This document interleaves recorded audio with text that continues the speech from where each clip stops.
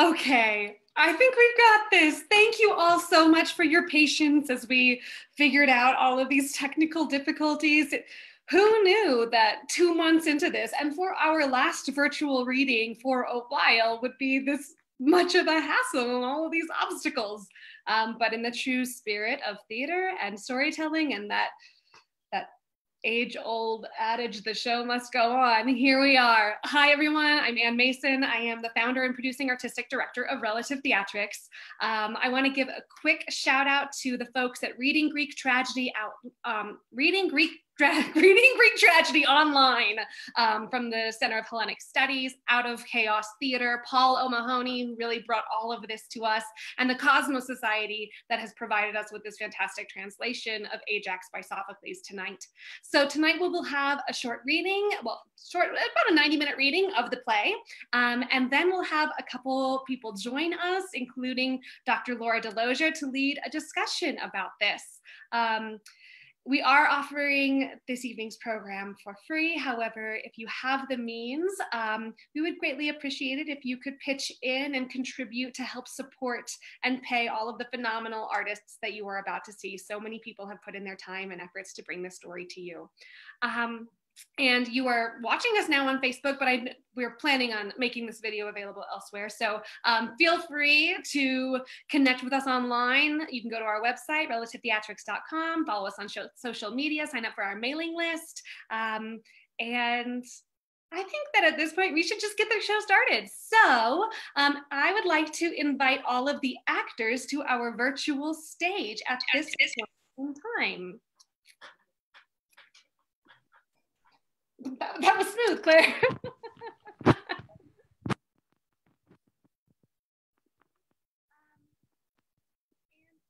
This is a little bit out of order from what we rehearsed, but let's have all of you introduce yourselves right now, the character you're playing, and the character description from that list on the dramatis persona of Ajax by Sophocles.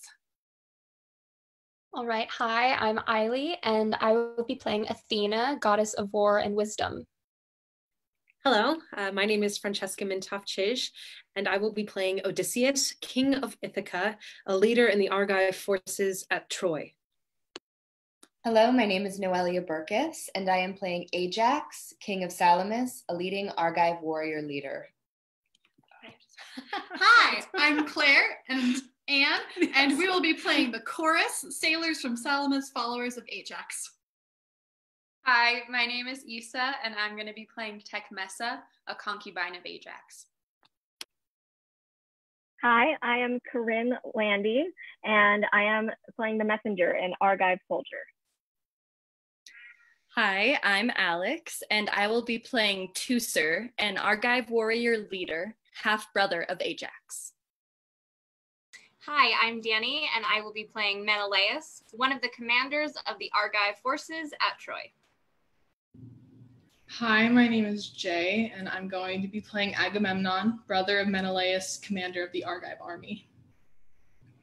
We also have, there are a few characters that are not seen. There's Eurysaces, who is the young son of Ajax and Tecmessa, as well as attendants, servants, and soldiers. And with that, a quick introductory note. When Achilles, the finest of all the warriors in the Achaean army at Troy, was killed, there was a dispute about which warrior should receive the high honor of getting Achilles' weapons. There were two main claimants, Odysseus and Ajax. The latter was, according to Homer, the finest warrior in the army after Achilles. However, as a result of voting among the leading warriors, the weapons were awarded to Odysseus. The action of Sophocles' play takes place the day after this decision. And a note that Sophocles calls the Greek forces the Argives, Achaeans, or Dannaeans, as in Homer, and occasionally the Hellenes, or the Greeks. And with that, we will begin with Ajax by Sophocles, translated by Ian Johnston. The action takes place during the last year of the Trojan War. The scene is one end of the Argive camp beside the sea, outside Ajax's hut. The hut is a substantial building with main doors facing the audience and some side doors. There are steps leading up to a platform outside the main doors. It is early in the morning without very much light. Odysseus enters slowly, tracking footprints in the sand and trying to look through the partially open door into the hut. The goddess Athena appears and speaks to Odysseus. Odysseus, I keep seeing you prowl around, seeking by stealth to gain the upper hand against your enemies. And now by these huts at the end of the army where Ajax has his camp beside the ships, for some time I've been observing you as you track him down. Keep your eyes fixed on his fresh-made trail to find out whether he's inside or not. Like a keen-nosed Spartan hunting dog, your path is taking you straight to your goal. The man has just gone in, his head and arms dripping with sweat after the butchery he's just carried out with his own sword.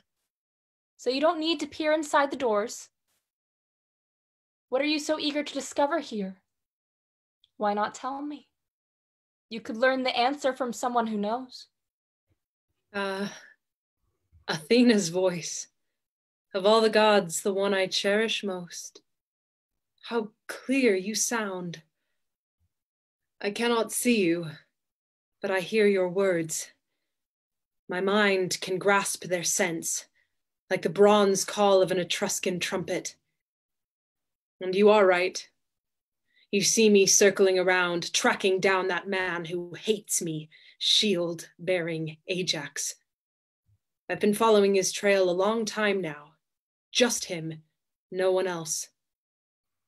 During the night, he's done something inconceivable to us. If he's the one who did it. We're not sure. We don't know anything for certain. So I volunteered to find out what's gone on.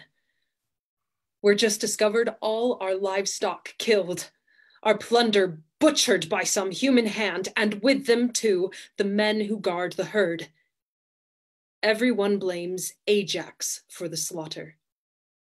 What's more, an eyewitness who saw him striding by himself across the plain, his sword dripping with fresh blood, informed me of it and told me what he saw. I ran off at once to pick up his trail. I'm following the tracks, but it's confusing. Sometimes I don't know whose prints they are. So you've come just in time. For in the past and in the days to come, your hand has been and will remain my guide. I am aware of that, Odysseus. That's why for some time I've been keen to come to you as a watchman on your hunt. Well then, dear lady, will what I'm doing here have good results? I'll tell you this. Ajax did those killings as you suspected. Why would he do that? Why turn his hands to such a senseless act? The weapons, that armor from Achilles, it made him insanely angry. But then why would he slaughter all the animals? He thought he was staining both his hands with blood from you. You mean this was his plan against the Argives? Yes, and it would have worked if I had not been paying attention. How could he have done something so reckless? How could his mind have been so rash? At night, in secret, he crept alone, looking for you. How close was he? Did he get his target? He reached the camp of both commanders. He made it right up to their double gates. If he was so insanely keen for slaughter, how could he prevent his hands from killing? I stopped him. I threw down into his eyes an overwhelming sense of murderous joy and turned his rage against the sheep and cattle and those protecting him, the common herd, which so far has not been divided up. He launched his attack against those animals and kept on chopping down and slaughtering the ones with horns by slicing through their spines until they made a circle all around him. At one point, he thought he was butchering both sons of Atreus. He had them in his hands. Then he went at some other general and then another. As he charged around in sick frenzy, I kept encouraging him, kept pushing him into those fatal nets. And then, when he took a rest from killing, he tied up the sheep and cattle still alive and led them home, as if he had captured human prisoners and not just animals. Now he keeps them tied up in his hut and tortures them.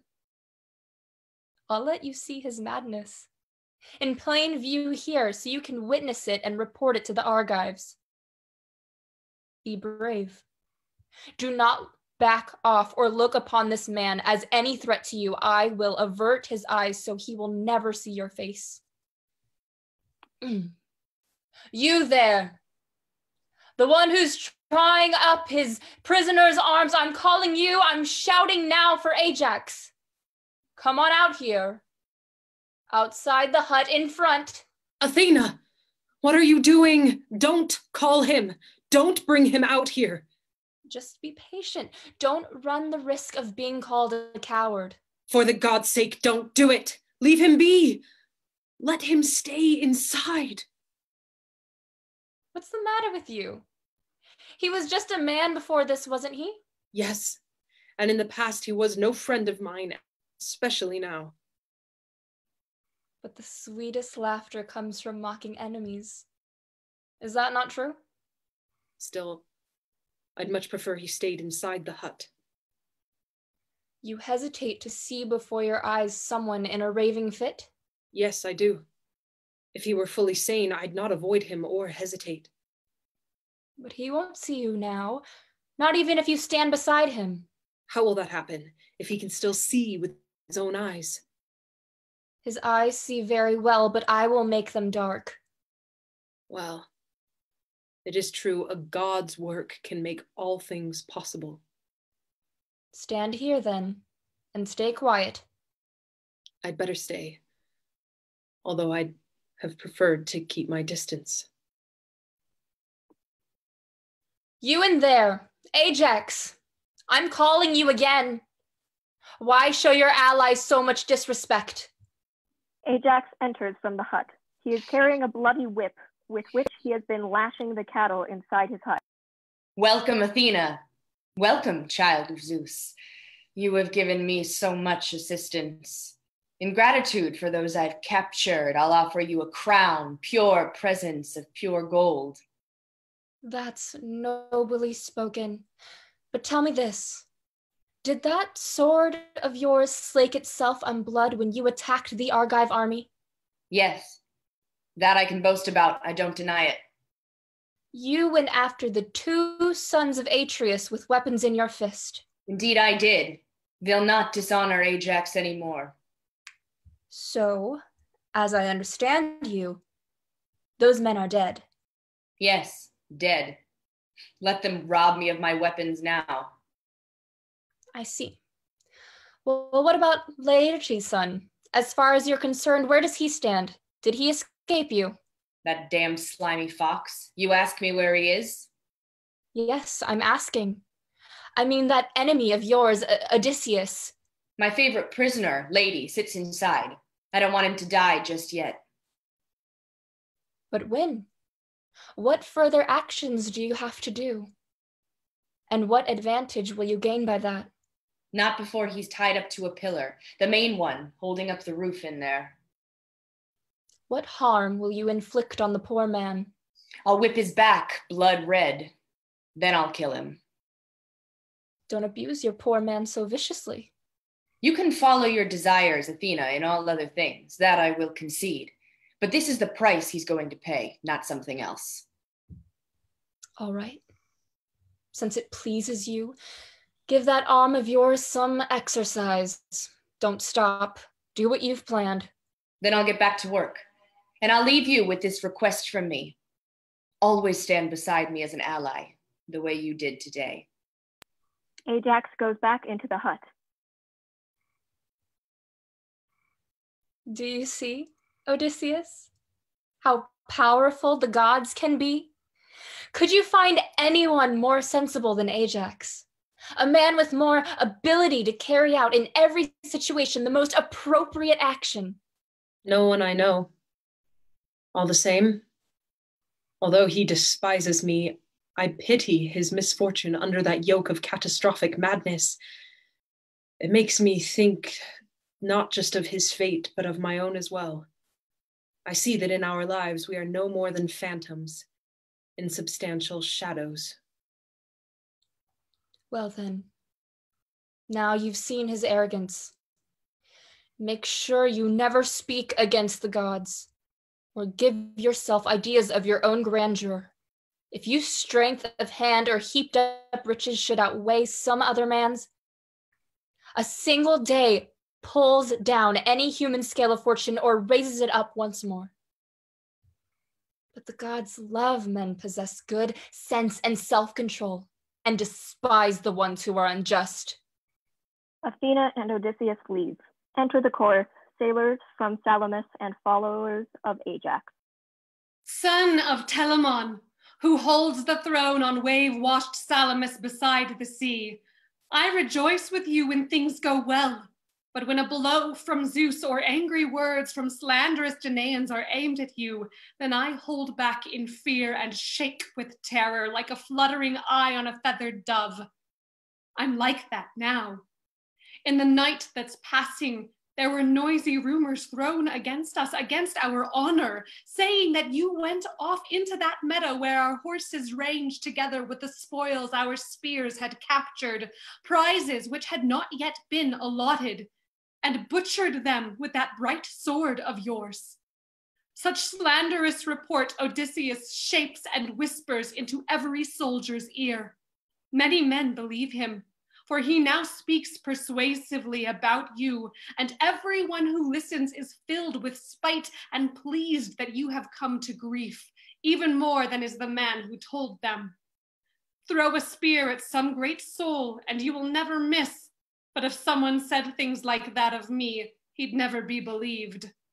Envy creeps up against the man of wealth and power. And yet, without the great, we lesser men are fragile ramparts in our own defense. It's best for small men to ally themselves with greatness, and for the powerful to be supported by the lesser men. But teaching foolish people such good sense ahead of time is just not possible. So men like this are now denouncing you. And we do not possess sufficient power to deflect these charges, not without you, not without our king. With you out of their sight, they keep on chattering like flocks of birds. But you unexpectedly appeared. They would be terrified, as if they faced a mighty eagle and soon would cower down and hold their tongues in silence. Was it the god Artemis, bull-tending child of Zeus, who drove you on? Drove you at the common herd? Oh, mighty rumor, mother of my shame. Was it perhaps in retribution for a victory where she received no tribute? Splendid weapons she was cheated of? Or did some hunter kill a stag and set no gifts aside for her?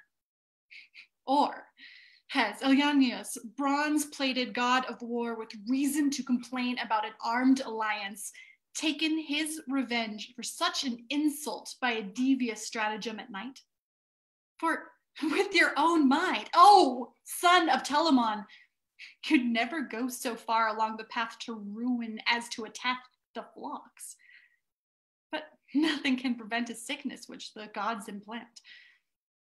I pray that Zeus, that Phoebus Apollo will stave off this catastrophe, this disastrous rumor of the Argives, if great kings are slandering you now with stories full of lies. Or is it that man born from the worthless line of Sisyphus? Do not, my lord, take on the grievous weight of a dishonored reputation by remaining here, hiding your presence in this hut besides the sea. Up now, get up from where you sit, wherever you've been settled for so long in your pause from battle.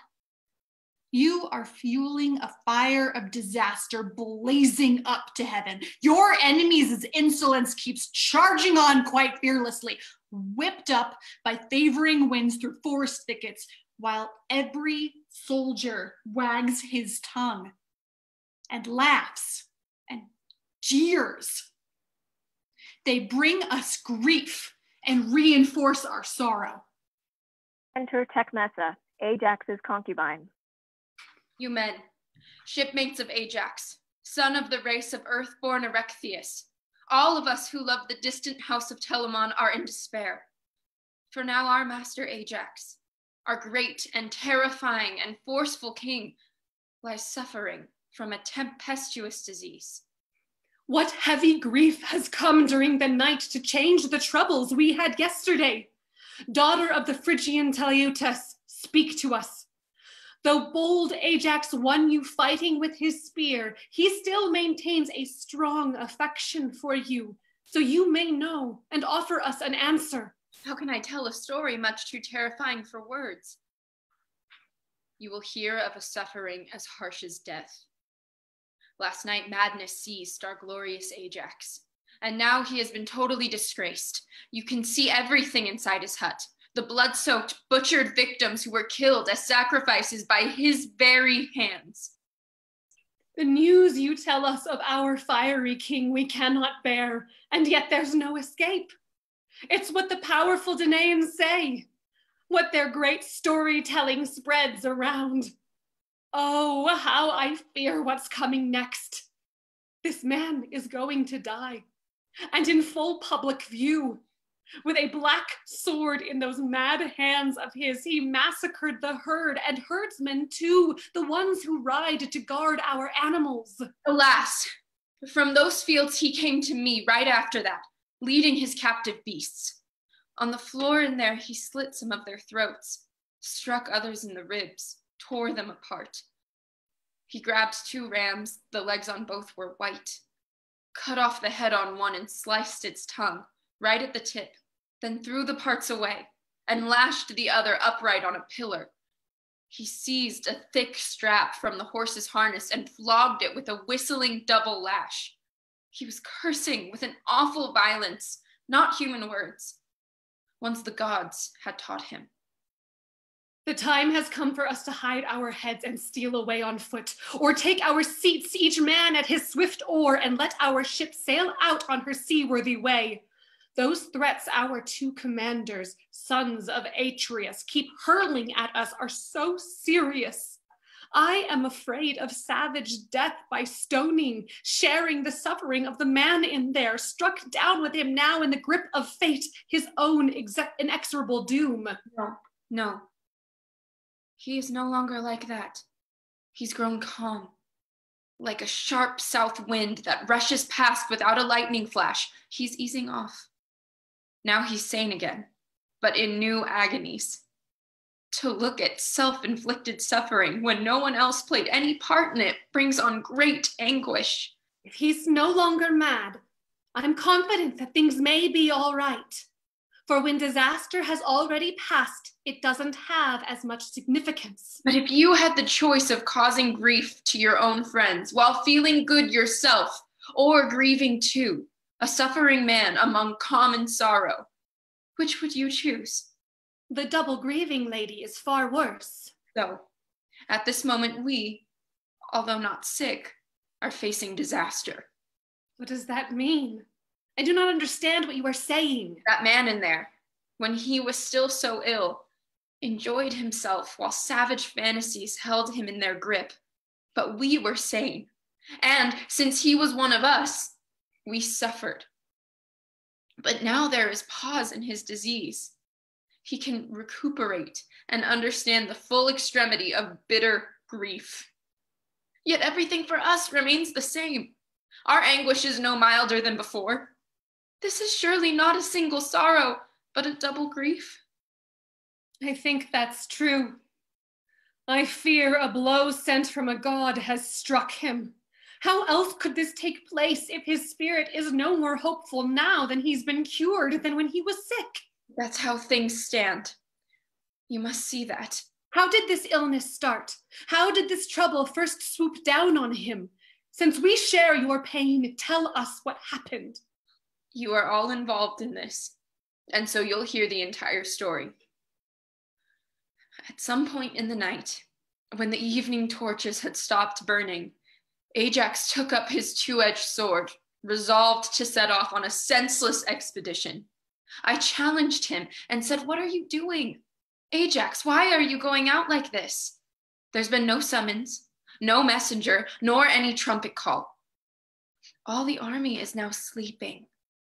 His reply to me was brief, the old refrain.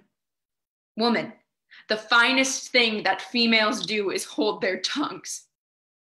So I, taking my cue from that, did not respond, and he charged out alone. I cannot say what went on out there, but he came back and took his chained up prisoners inside, all linked together, bulls and herding dogs and captured sheep. He cut the heads off some. He twisted back the skulls of other beasts and cut their throats or chopped their spines.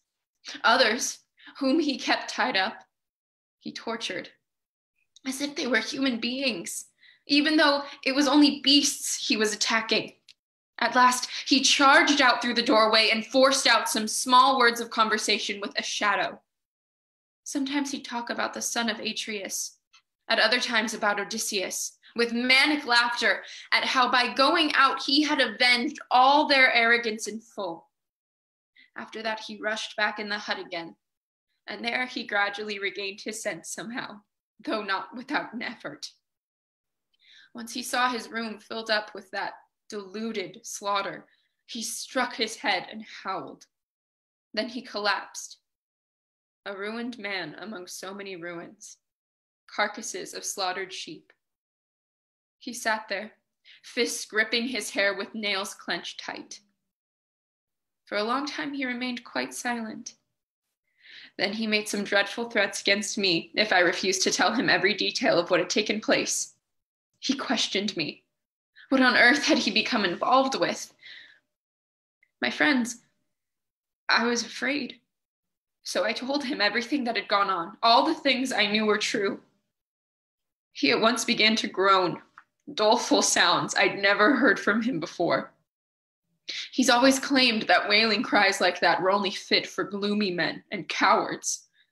He used to grieve, but never wail aloud, just a deep moan, like from a lowing bull.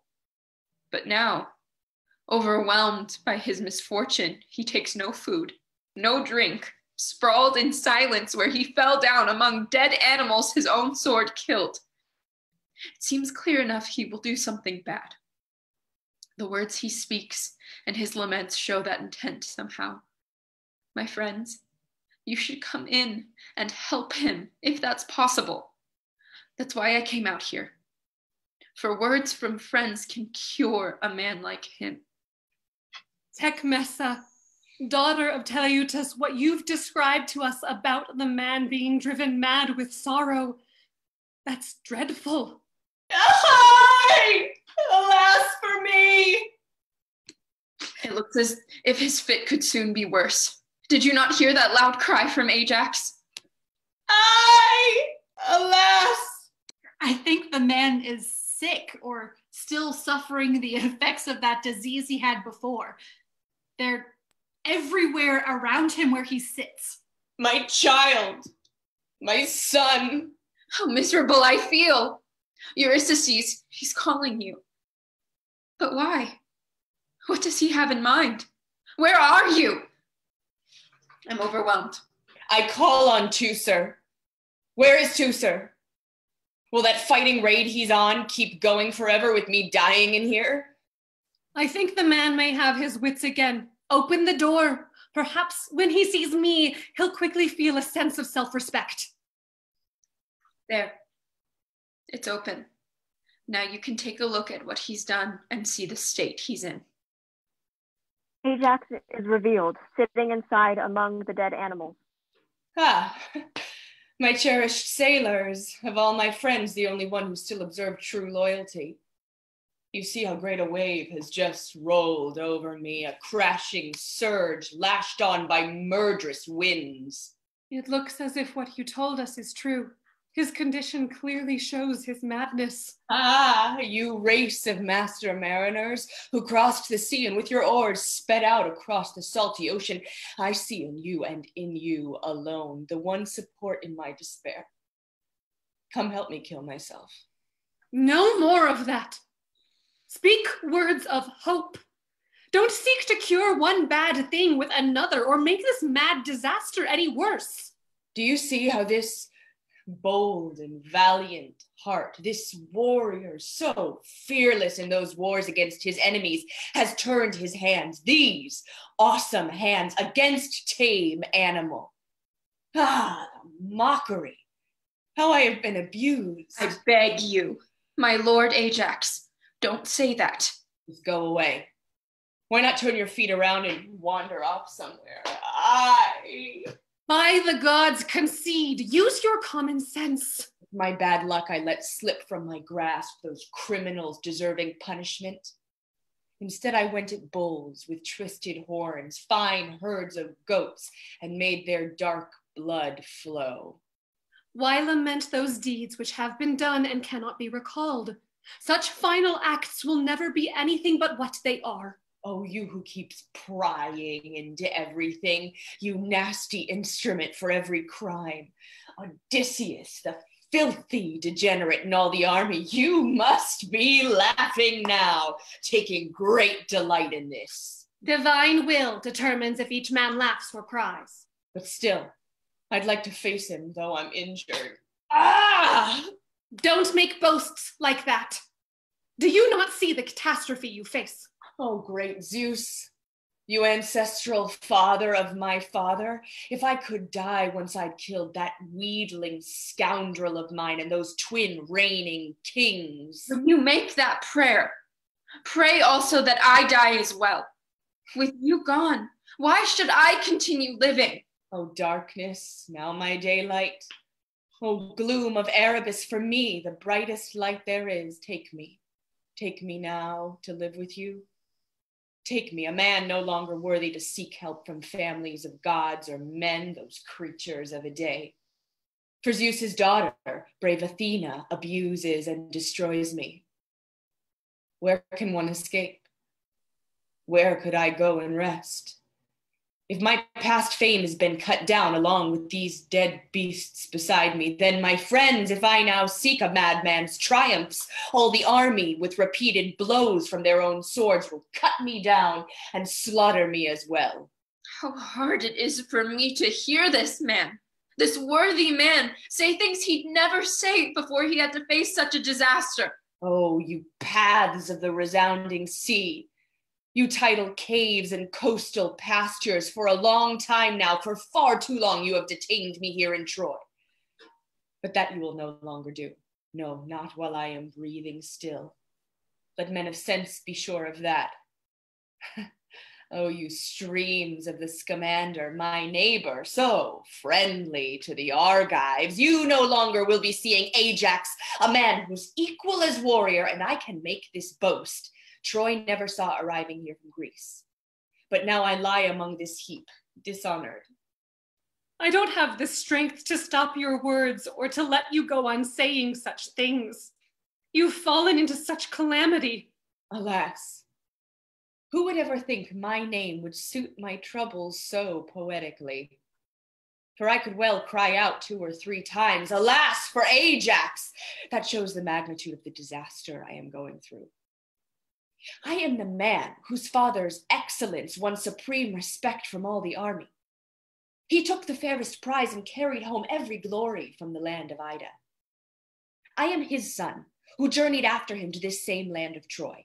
I am just as strong. With the work of my own hands, I have attained achievements just as great, but as you see, these Argive insults have quite ruined me. And yet I think I can affirm this much.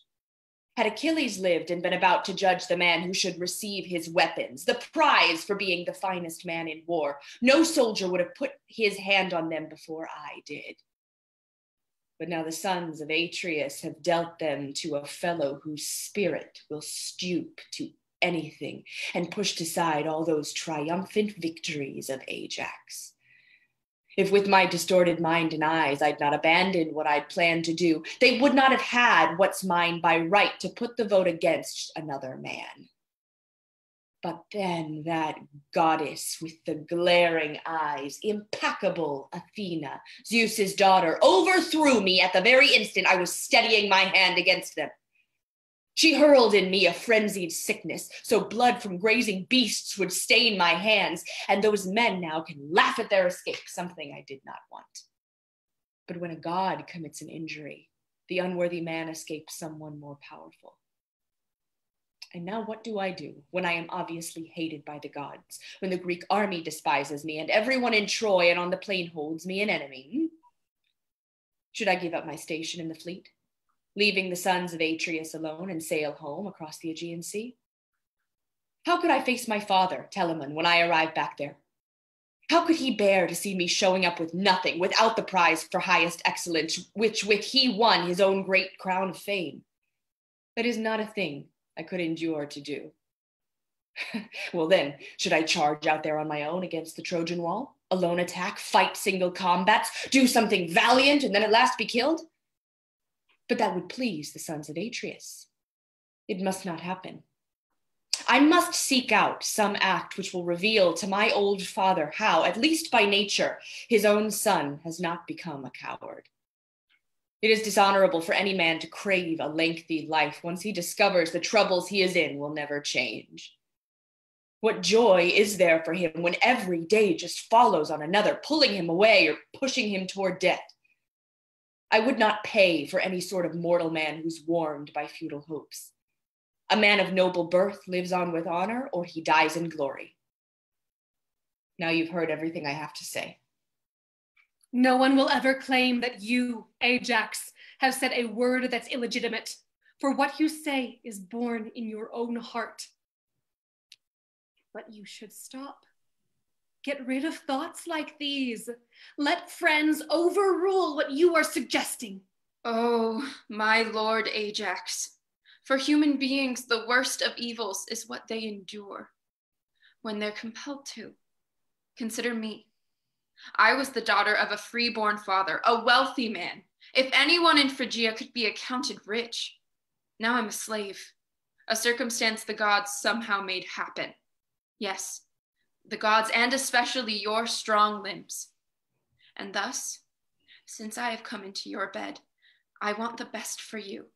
So I beg you, by Zeus who guards our home, by that bed where you have sex with me, do not leave me to the savage insults of your enemies. Do not abandon me to some strange hand. For if you die and leave me all alone, that day you may be sure the Argive men will take me by force, as well as your own son. Then both of us will lead the lives of slaves. One of our lords will speak these biting words, shooting insults at me. Look here, at this, a bedmate of Ajax, the strongest man in all of our army. What menial chores she does. How she's changed from such an enviable state. Men will talk that way. And then my fate will wear me down. Such shameful words will stain you and your family. Respect your father, whom you will leave a miserable old man. Respect your mother too, who shares his years. She keeps begging the gods that you still live, that you'll return back home. And, my lord, have pity for your son. For if you die, consider how, whenever the day comes, both he and I will face desolation. He will lack the nurturing a young lad needs if you leave and he becomes an orphan, in the care of people who are no friends or from his family. And I have nothing I can look to except you. It was you who killed my homeland for me with your spear. My mother and father were destroyed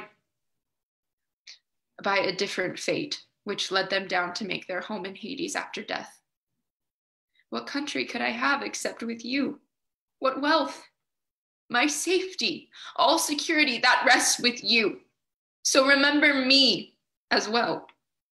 A genuine man should cherish memory, if he get pleasure still from anything. Kindness always engenders gratitude. A man who gives up his good memories will no longer be a noble, worthy man. Ajax, I wish that pity touched your heart as it does mine. Then you'd approve her words. So far as I'm concerned, she'll win approval only if she keeps on being obedient and carries out my orders properly. Yes, beloved Ajax, I will obey in everything. Then bring me my son so I may see him. I sent him away, out of my care. I was so terrified. Afraid because I was in trouble. What do you mean? Yes, that's it. I feared that the unlucky boy might bother you and then somehow get killed. Yes, such a thing the god who watches me would think fitting. At least I took suitable precaution to stop that from happening.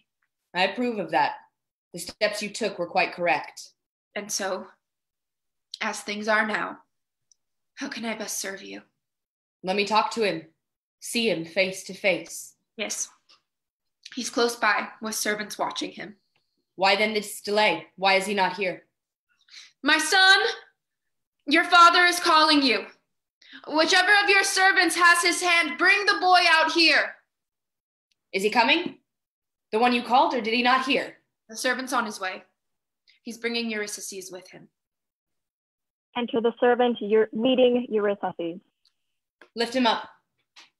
Hand the boy to me up here. He'll have no fear of fresh spilt blood. No, not if he's a true-bred son of mine who shares his father's nature. It is time he was broken into that harsh code his father follows and his nature shaped to something like my own. Oh, my boy. May you have better fortunes than your father, although remain like him in other ways, for then you'll never be dishonored.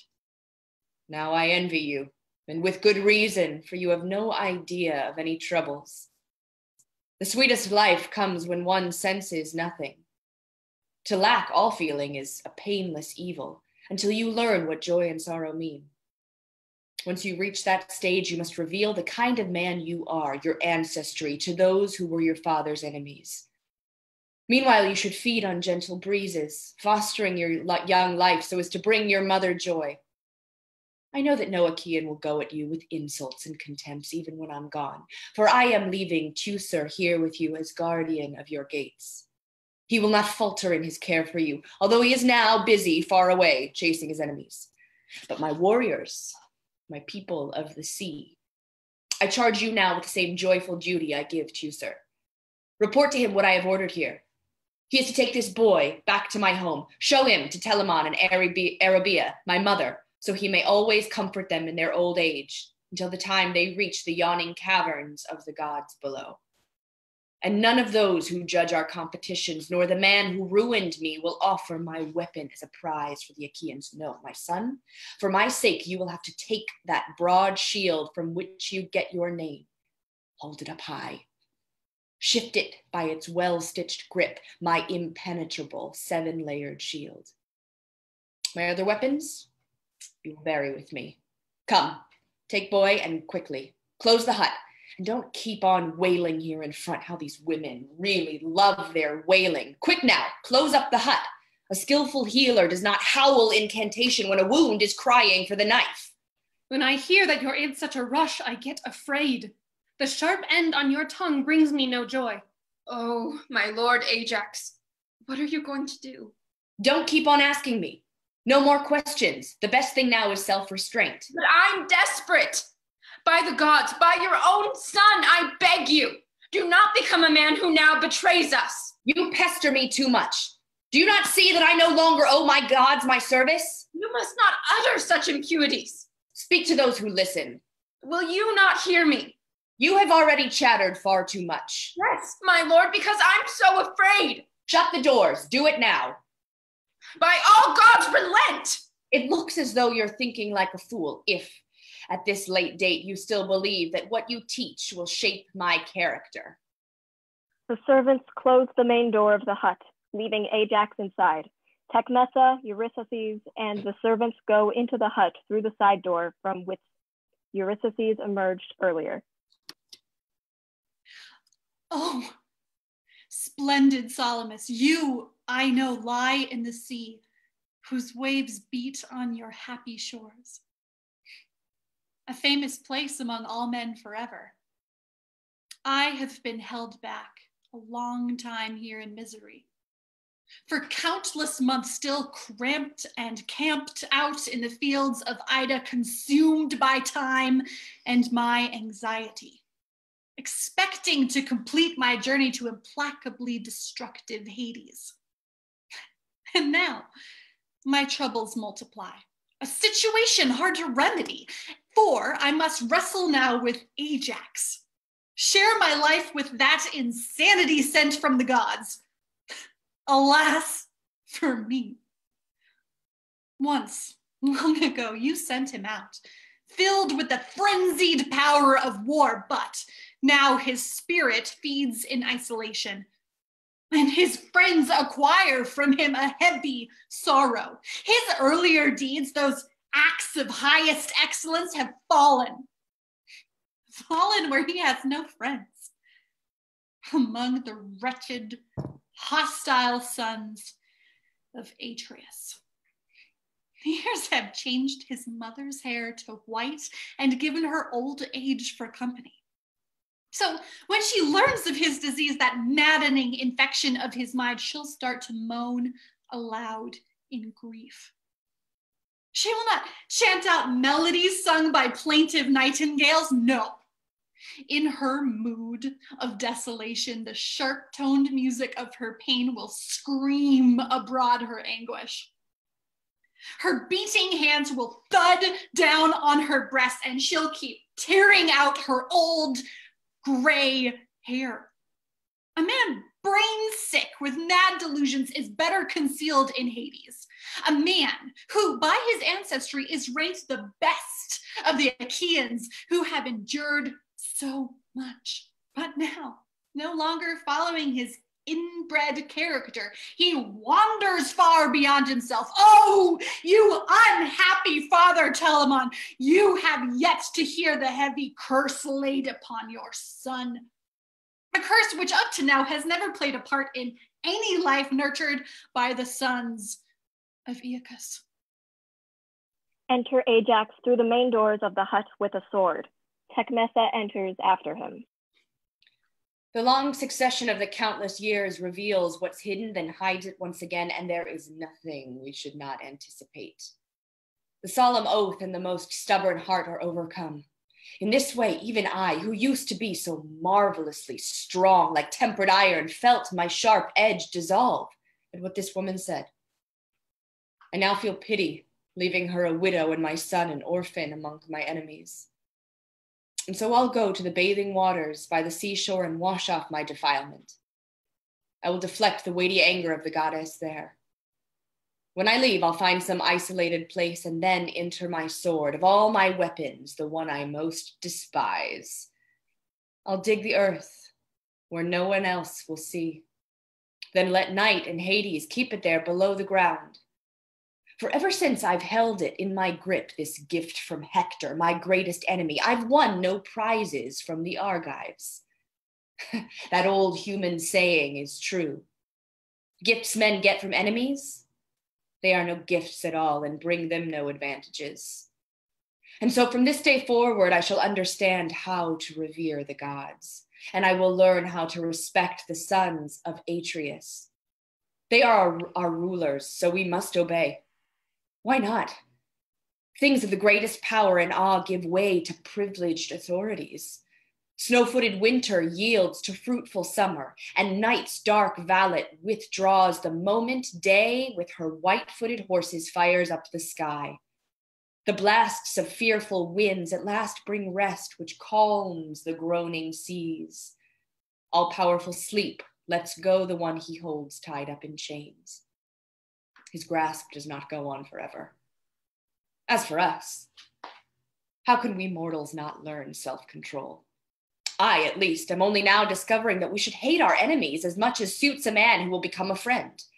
And when I help a friend, then I will give only what is due a man who will not remain a friend forever.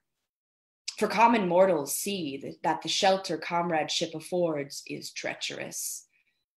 Thus my situation will turn out for the best. And so, woman, go inside now. Keep praying to the gods my heart's desires will reach fulfillment and be carried out to their conclusion. Tecmessa returns into the hut through the side door. Ajax turns to address the chorus. My comrades, you too honor this request. Tell Teucer when he comes to care for me and also to protect your interests. I am now going where I have to go. As for you, carry out what I have said. And very soon, perhaps, you will find out that, though I am suffering now, I am at peace. Ajax leaves, heading for the seashore.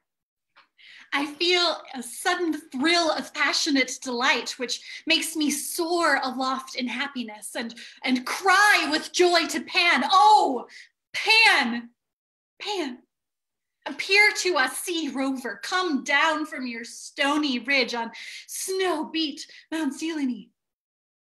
Dancing master of the gods, come, oh, king.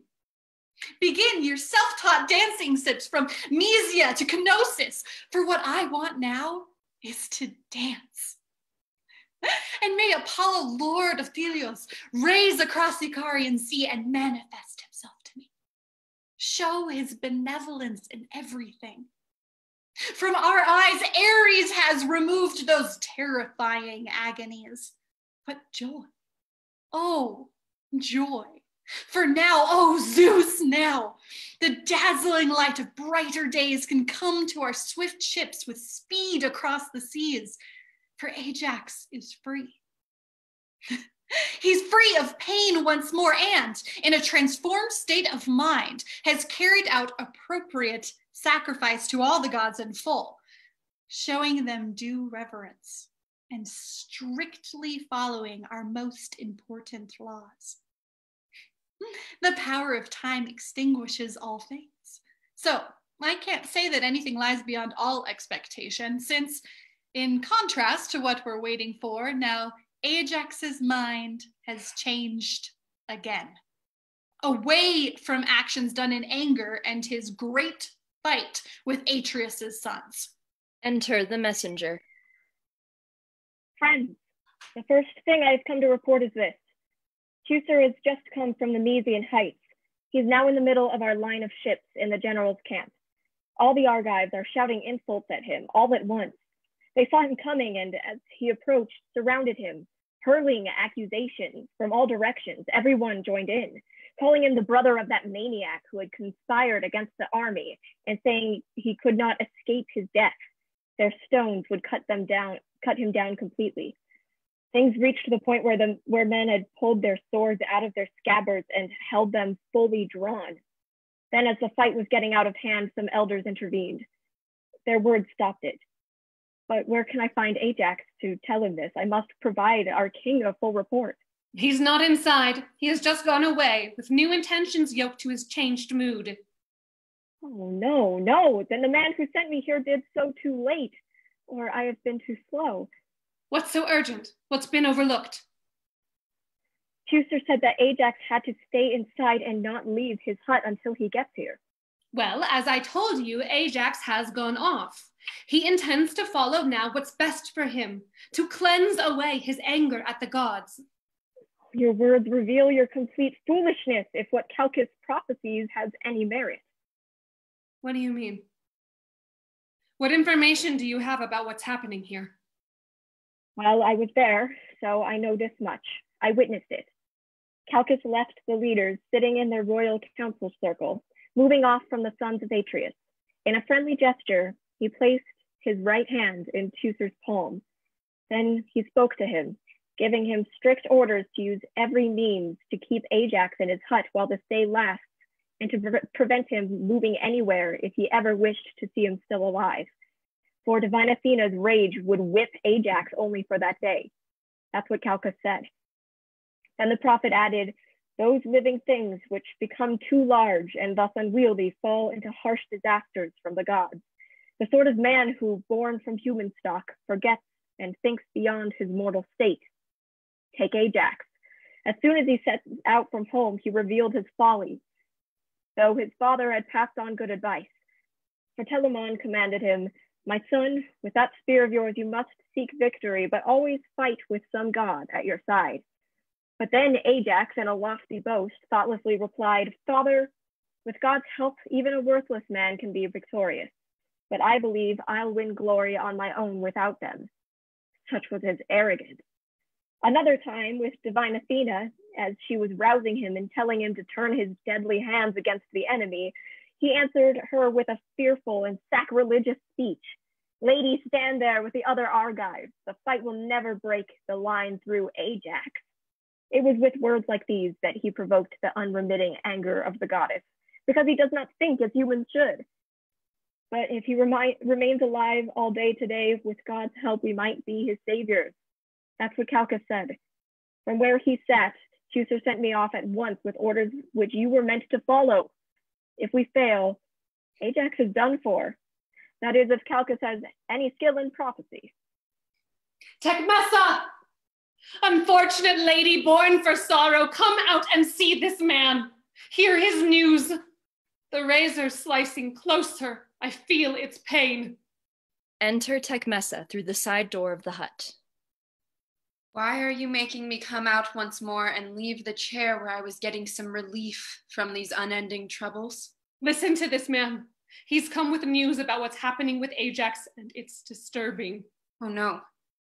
You there. Tell me what you have to say. Does this mean we're finished? I have no idea how things stand with you.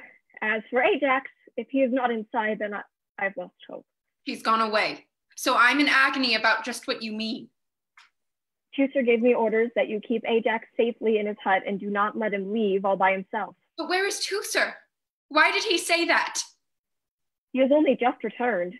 He suspects if Ajax goes somewhere, he'll be destroyed. That's horrible. What man told him this? Hestor's son, the prophet, whose words proclaimed this very day would bring life or death for Ajax. Oh, my friends, protect me from this destiny. Some of you, get Teucer here more quickly, while others go off to the Western Cove and to the east as well to investigate. Find out where Ajax went, when he set off on that ill-fated path. For now I know I have, in fact, been totally deceived, and Ajax has finally cast away all that affection he once had for me.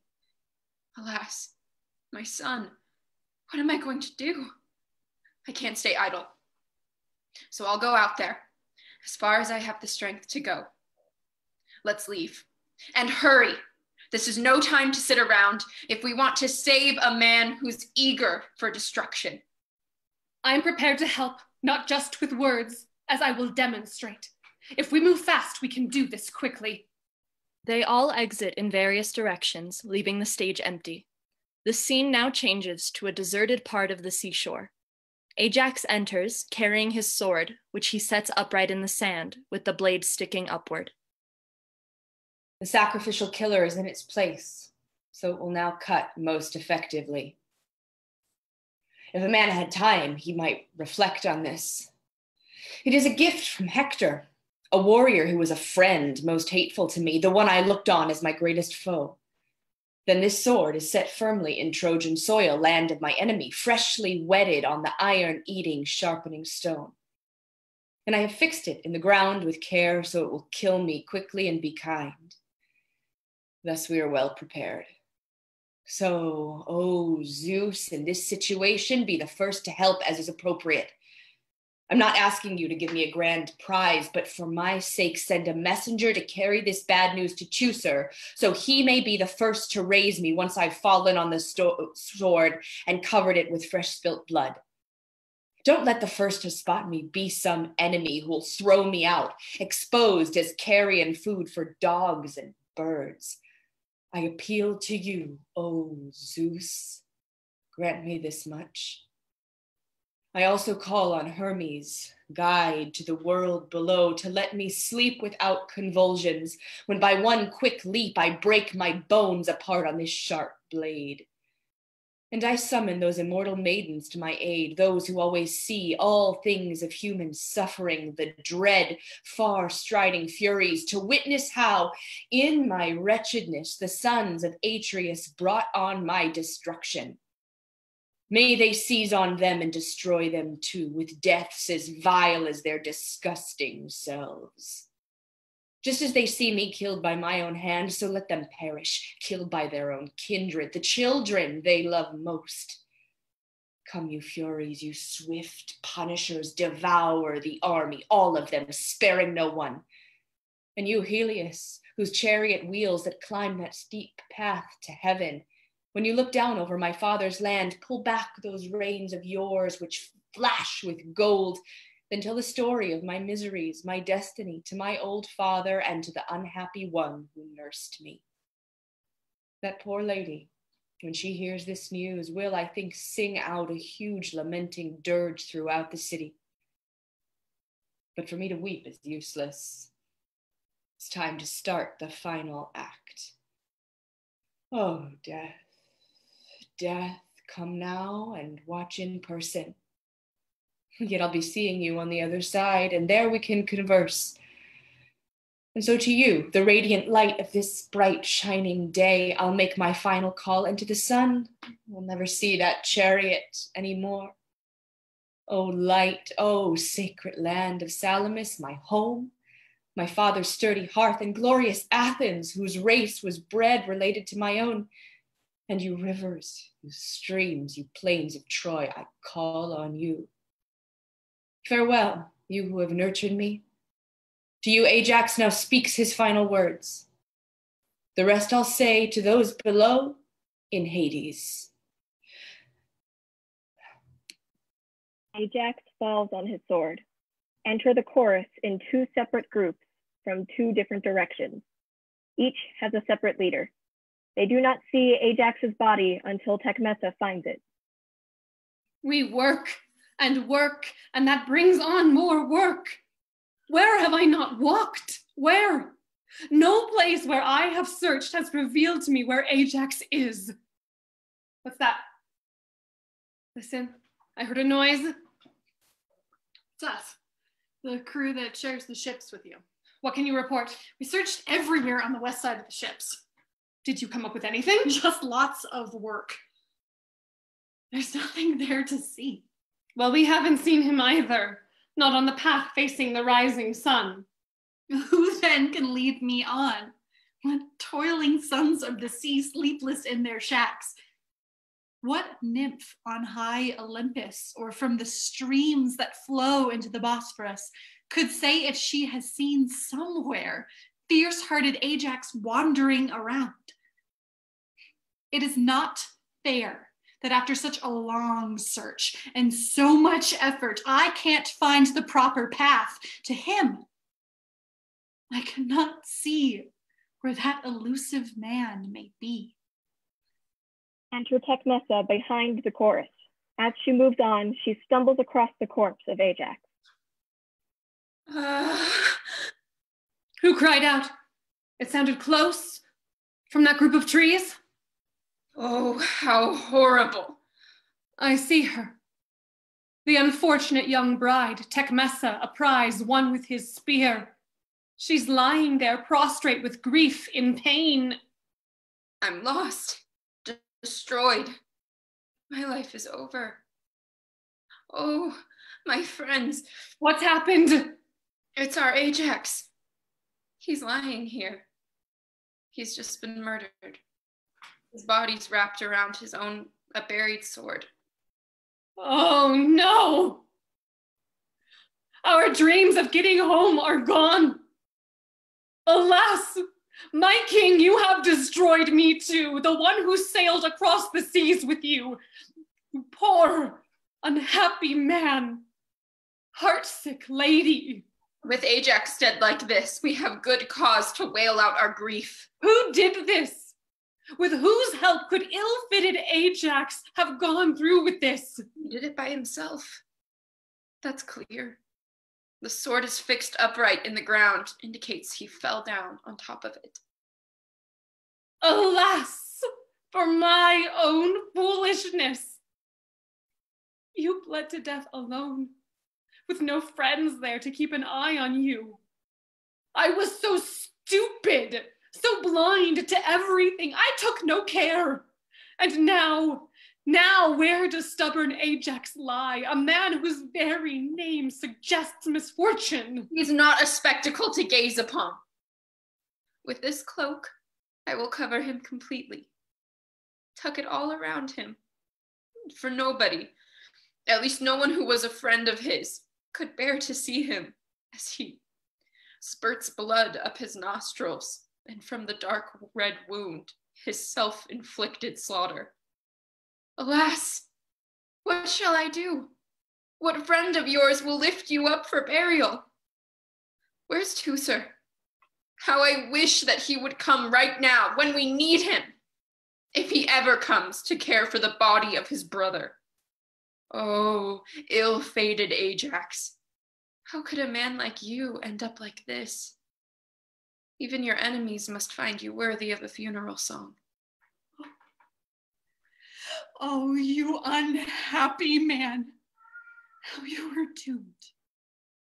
With that unbending heart of yours, fated to live out an evil destiny of endless suffering. I know you groaned such hostile words against the sons of Atreus all night long and into the morning light. That fatal passion of a stubborn heart. It's obvious that when those weapons were made the prizes in the competition for the finest of our battle warriors, that was a potent source of trouble. Alas, alas for me. Your heart, I know, is truly filled with grief. Such agony for me. It's no surprise to me, my lady, that you wail and wail again, for you've just lost a man you loved so much. You only guess how it must feel, but I experience it, and to the limit. That's true enough. Alas, my son, what kind of slavery will yoke us now as we move on from here? What sort of taskmasters stand over us? Ah, now you've given voice to your concerns about unspeakable actions by those men, the two unfeeling sons of Atreus, in this, our present grief. May God restrain them. But these events would not have taken place without God's consent. Yes, they have set a burden too heavy for us to bear. It's Athena, Zeus's savage daughter. What miseries that goddess has produced. And for Odysseus' sake. I'm sure that man who has endured so much in his black heart exults and laughs with lofty arrogance in these insane disasters. Such mockery, such a disgrace. And when they hear of this, those two royal sons of Atreus will join in his merriment. Then let them laugh. Let them get their joy from this man's agony. Although they did not sense their need of him while he was living, perhaps they'll mourn his death when they need him in war. Men with brutal minds have no idea what fine things they possess until they throw them out. Ajax's death, to me so bitter and them so sweet, at least has brought him joy, for he has got what he desired, the death he yearned for. So why should these men make fun of him? His death is the gods' concern, not theirs.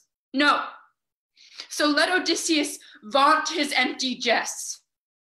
For them, Ajax is dead. For me, he's gone, abandoning me to grief and mourning. No, no, no. Be quiet. I think I hear Teucer's voice. His shout sends out a tone which penetrates the heart of this disaster. Enter Teucer, moving up to Ajax's body. Oh, dearest Ajax, my bright source of joy, my brother, what's happened to you? Is the rumor true? He's dead, Teucer. That's the truth. Alas, then I bear a heavy destiny.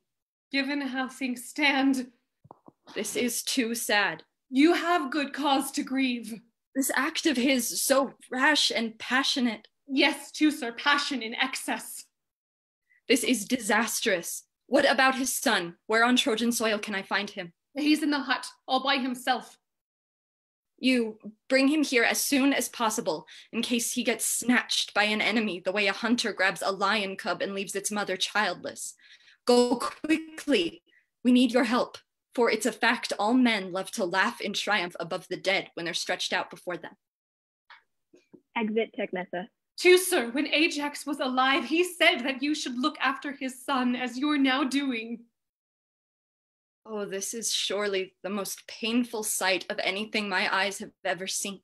And of all the roads I've traveled, the worst, the one most deeply painful to my heart, is that pathway I've just walked along, while trying to track you down, dearest Ajax, once I'd learned your fate. There was some gossip, some tale to do with you. It spread quickly, as if sent by a god, to all the Argives. It said that you had wandered off and died. I heard the details far away from here, and there I groaned with sorrow. Now I'm here, I see it for myself. It breaks my heart. It's dreadful. Come, take off this covering so I get a full view of this horror. Attendants remove the cloak covering Ajax's body. Oh, that face. It's so painful to see now, so full of bitter daring. How many sorrows you have sown for me by this destruction. Where can I go? What sort of people will take me in when I was no use to you in times of trouble? No doubt Telamon, who fathered you and me, will welcome me, perhaps with smiles and words of kindness when I reach home without you. Of course he will, for he's the kind of man who never smiles. Not cheerfully, not even when things go well. A man like that, what will he not say? What sort of insults will he not hurl at me? A bastard spawned by some battle prize of his, who, because of his unmanly cowardice, betrayed you, dearest Ajax, or by treachery tried to seize your power and your home once you were dead. That's what Telamon will say. He's a bad-tempered man, and his old age has made him harsh. His anger likes to argue over nothing. He'll end up banishing me, throw me from the land. What he'll say of me will make me seem a slave instead of free. That's what will happen if I go back home. Here in Troy, I have many enemies and few ways of getting help. All this happened to me because you've been killed. It's a disaster. What am I to do? How do I raise you up, you sad corpse, from the sharp bite of this glittering sword, your murderer on which you breathed your last? You've come to sense how, in good time, Hector, though dead, was going to slaughter you. Look here, by the gods. See the fate of these two men. First, Hector was lashed tight to that chariot rail with the very belt Ajax had given him, and underwent continual mutilation until he gasped his life away. Then Ajax took Hector's gift in hand and used it to kill himself in that death-dealing fall. Surely a vengeful fury forged this blade, and that harsh craftsman Hades made that belt. For my part, I would assert that gods have plotted these events. They always do in everything that mortal men go through. If someone finds this view objectionable, let him love his own beliefs, as I do mine. Don't stay too long. You need to think how we can bury Ajax and what to say. It's urgent. For someone's coming here, a man who is our enemy. It could be he who comes to mock at our misfortunes, a man who thrives on harm. Who is it, the man you see? What member of the army? It's Menelaus, the one for whom we launched this expedition. I see him. He's not hard to recognize when he's so close. Enter Menelaus with a small escort of soldiers. You there, I order you not to take up that corpse for burial. Leave it where it is. Why waste your words with such an order? I think it's fitting, as does the commander of our army. Then would it bother you to tell me why you issue this command? The reason's this. We hoped that we were leading Ajax here away from home so he'd be our ally, someone friendly to the Argives, but instead, when we saw him more closely, we found out he was more hostile than the Phrygians. He planned to destroy our entire army and set off at night to take us with his spear. If some god had not frustrated his attempt, we would have met the same fate he did. We'd be dead and lying there, struck down by shameful fate, and he'd be still alive. But now it's clear. A god changed these events, and so the violence in his heart fell elsewhere, on sheep and cattle. And that's the reason there's no one powerful enough right now to take his corpse and set it in a grave. Instead, it will be tossed away somewhere on the yellow sand, food for shorebirds. Remember that. Curb the anger in your heart. If we cannot control him when he lived, at least he will obey us now that he's dead. Even if you don't agree, our forceful hands will take charge of him. When he was alive, Ajax never listened to a word I said, And it's a fact that when a common man thinks it's appropriate to disobey those in command, he truly demonstrates his worthless character. Within the city, the laws could never foster benefits if there was no established place for fear. Nor can one lead the troops with a wise restraint where there is neither fear or reverence to act in their defense. So any man, no matter how powerful his body grows, must realize he'll fall, even when the harm to him seems trivial. A man who has in him a sense of fear and shame is quite secure, you can be sure of that. But where there's room for hostile arrogance and men do what they want, consider how a state like that, though it has raced ahead with favoring winds, will in the course of time sink in the ocean depths eventually. And so for me, let fear be set in place where it's appropriate. Let's not believe we can just do whatever we desire and not pay the painful consequence. These matters fluctuate. Ajax was once a man of fiery insolence, but now it's time for me to manifest my power. And thus I warn you not to bury him. If you do, you just might fall yourself into your grave. Menelaus, after setting out such well-thought precepts, do not become too arrogant yourself in dealing with the dead. Fellow soldiers, never again will I be much surprised if someone born a nobody goes wrong, since those apparently of noble birth can make so many errors when they speak.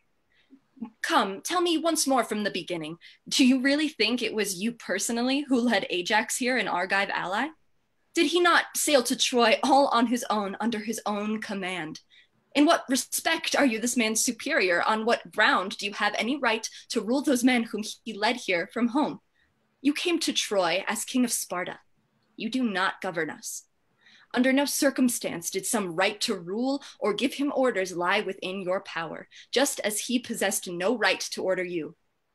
You sailed here a subordinate to others, not as commander of the entire force who could at any time tell Ajax what to do. Go, be king of those you rule by right. Use those proud words of yours to punish them.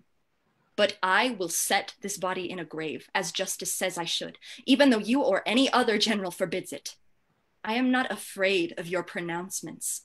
Ajax did not join the expedition because that woman was a wife of yours, as did those toiling Spartan drudges. No, but because he'd sworn an oath to do it. You were no part of it. He never valued men worth nothing. And so when you return, come back here and bring more heralds with you, as well as the commander. Your vain chat is not something that really bothers me, not while you stay the kind of man you are. When things go badly, I don't like to hear a tone like that. Even when it's justified, harsh language stings. This mere archer seems to entertain some big ideas. Indeed I do. My skill is not something to underrate. My. If only you possessed a shield, how grand your boasts would be. Even with no shield, I'd get the better of you fully armed. That tongue of yours, how it likes to feed the savage spirit inside. When a man is right, he's entitled to make impressive claims. Do you mean to tell me it is just for someone to be treated generously when he's killed me? Killed you? Your words sound odd if, after being killed, you are now alive. Some god saved me. As far as Ajax knows, I'm dead and gone. Since the gods rescued you, you should not now dishonor them. You mean I could be violating sacred laws? Yes, if you personally intervened to prevent the burial of the dead. That's not so with a personal enemy. To bury him would not be right. What's that? Did Ajax ever march ahead in battle as your enemy? He hated me and I hated him. But you knew that. Yes, he did, because you were found out. You tampered with the vote which robbed him. The judges beat him in that competition, not me. With your deceitful secrecy, you can conceal so many crimes. Words like that could well prove painful to a man I know. Well, I don't think they will bring more pain than we'll inflict. Once and for all then, I tell you this, that man will not be buried. Then hear my answer. Ajax's corpse will have a burial. I have already seen a man with a bold tongue urging sailors on to launch a voyage during winter storms. But you could hear no sound from him at all once the storm got nasty. He hid himself under a cloak and then let the sailors step on him at will. You're just like him. You and your braggart mouth. A mighty squall, even from a tiny cloud, in no time will snuff out your constant shouting. And I have seen a man stuffed with stupidity, whose pride delighted in his neighbor's grief. Then someone like me, with my temperament, faced up to him and said something like this: "Hey, you there, don't harm the dead. If you do, you can be sure you'll find yourself in trouble." So he warned the paltry fellow face to face. I see him now, and it appears to me he is none other than yourself. I trust I haven't talked too much in riddles. I'm leaving. It would be a great disgrace if men found out I've started arguing when I could use my power. Be off with you. It would be a great disgrace to me to listen to such silly chattering from some fool. Menelaus and his escort leave the way they came. We are going to see a major altercation from this argument. As quickly as you can, Teucer, you should make a hollow grave for Ajax, where he'll rest in a dark tomb, and people for all time will keep him in their memory. Enter Tecmessa and Eurysophes. Ah, just in time. His woman and his son have now arrived to perform a funeral for this sad corpse. Come, lad, move over here. Stand there by him. Set your hand in supplication on him, on your father from whom you were born. Kneel down in prayer. Hold firmly in your hand locks of hair from me, from her, from you, the three of us. These give the suppliant strength. If any member of the army tries to remove you from this corpse by force, then may that wicked man become an exile, tossed out from his own land in misery, and remain unburied, his roots severed from his whole race, just as I cut this hair. Take this, my boy, and guard it, and don't let any man push you away. Stay kneeling here and hang on tight. You sailors over there, don't stand around the place like women. You're men. Stand on guard here and protect him till I get back once I've set up the grave. I don't care who has forbidden it. Exit Teucer. When will our last year here arrive? When will the number of those wandering years come to an end? And my interminable fate to go on carrying this toiling spear across the wide expanse of Troy. A sorrow and a shame for Greeks. How I wish that man had been swept off high into the great sky or into Hades, the home that all men share. Before he'd introduced the Greeks to that war mood which sucks up everyone, those weapons of the gods of war, which every man detests. Oh, those toils which just produce more toil. That man has wiped out our humanity. He gave me as my portion no delight in garlands or full cups of wine. No sweet tunes from flutes around me. That ill-fated wretch, or in the night the joys of sleep. And as for love, alas, he has denied me love. I lie here forgotten, my hair always drenched from thickly falling dew. Yes, my memories from a desolate Troy. Bold Ajax used to be my rampart once, my constant wall against night fears and flying weapons aimed at me. But he has now become a sacrifice to some malevolent deity. What pleasure then, what joy now lies in store for me? Oh, how I wish I were back there, where the wooded, wave-washed headland juts out, our guard against the open sea. Below, the high, flat rock of Sunnu. And we could then greet sacred Athens. Enter Teucer in a hurry. I've just seen Commander Agammemnon. He's coming here and quickly, so I ran back. He's clearly going to give his blundering mouth some exercise. Enter Agammemnon with an armed escort. You there. I've been told you've dared to mouth foul threats against us with impunity. I'm talking about you, the son of a mere slave, a battle trophy. If some well-bred lady were your mother, no doubt your boasts would soar high in the sky and you would strut around on tiptoe. You are a nobody. And here you act the champion for this non-entity. In all seriousness, you made the claim we voyaged here with no authority, as commanders of the troops or of the fleet, to give orders to Achaeans or to you, since Ajax sailed under his own command. Is it not shameful that I have to hear such monstrous insults from the mouths of slaves? This man you shout about with so much pride, what sort of man was he? Where did he go or stand and fight where I was not there too? Do the Achaeans have no man but him? It seems it was a painful thing we did when we announced to all Achaeans that competition for Achilles' weapons. If in every quarter we appear corrupt thanks to Teucer, and if you people here never will be satisfied, not even after you have been put down and yield to what most of the judges thought was fair. Instead, you will no doubt keep hurling at us these constant jibes, or from your station in the rear, treacherously lash out at us. In places where such conditions hold, you'll never find a settled order based on rule of law, not if we discard the men who justly win and put in front the ones who lag behind.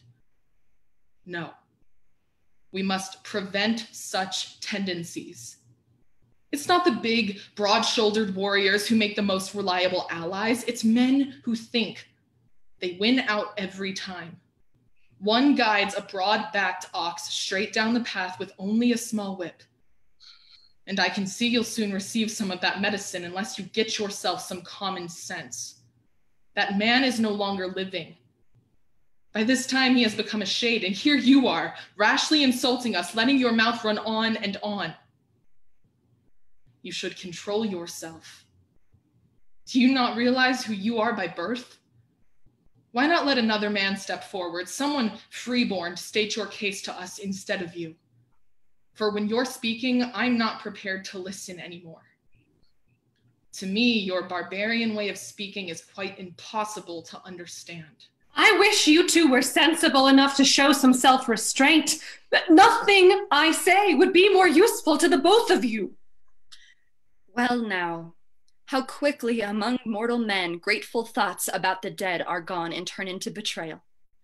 This man here can't even manage a few words, Ajax, to celebrate your memory, and yet you often risked your life protecting him, hefting that spear of yours in battle. But now, as you can see, all those great deeds are dead and gone, all thrown aside.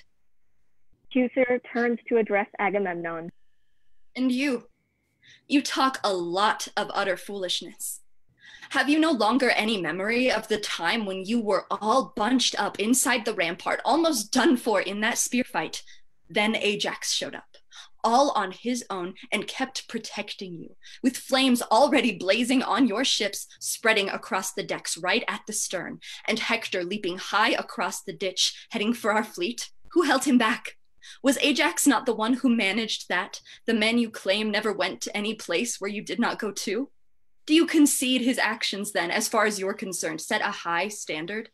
And then another time, when he faced up to Hector by himself in single combat. No one ordered him. He was picked out by lot, and his marker, the one he threw in among the others, was not designed to help him not get picked. It was no lump of moistened clay, no, but a light one, which would be the first out of the crested helmet. Yes, Ajax was the one who did these things, and I, the slave, whose mother was a foreigner, was there beside him. You miserable man, where are your eyes when you go on like this? Do you not realize your father's father, ancient Pelops, was a barbarian who came from Phrygia? And Atreus, the man who spawned you, wasn't he the one who prepared that sacrilegious dinner and served up his own brother's children as a meal for him to eat? And as for yourself, the mother who bore you came from Crete, and her own father caught her having sex, screwing some stranger. He abandoned her to be killed in silence by a bunch of fish. That's the kind of man you are. How can you insult a man like me about my origins? I am a son of Telamon, who won my mother as his consort, his own prize for being the army's finest warrior.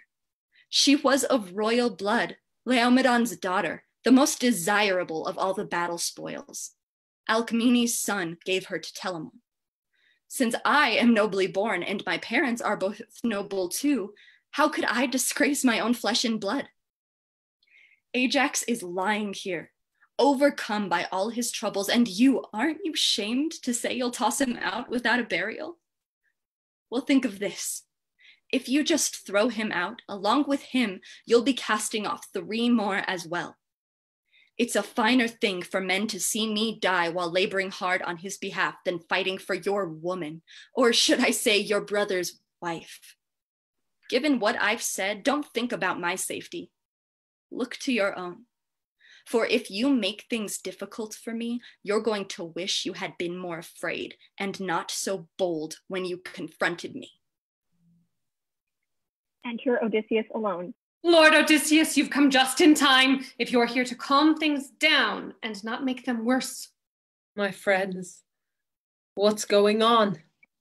From a long way off, I heard the sons of Atreus shouting out over this brave man's body.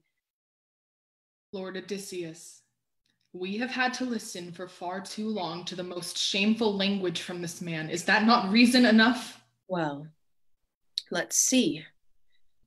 I could forgive a man who had been listening to someone else who was abusing him and then who joined in a war of insults. I did insult him because his actions were a direct affront to me. What did he do to injure you? He says he will not let this corpse remain without a burial. He'll set it in a grave no matter what I do. Well, may someone who's a friend of yours speak his mind and still remain a colleague the way he was before? You should speak out. I would scarcely be thinking properly if I said no. Among the Argives, I consider you my greatest friend. Then listen. In deference to the gods, don't be so unyielding you throw Ajax out without a burial. You should not let that spirit of violence at any time seize control of you, not to the extent that you then trample justice underfoot.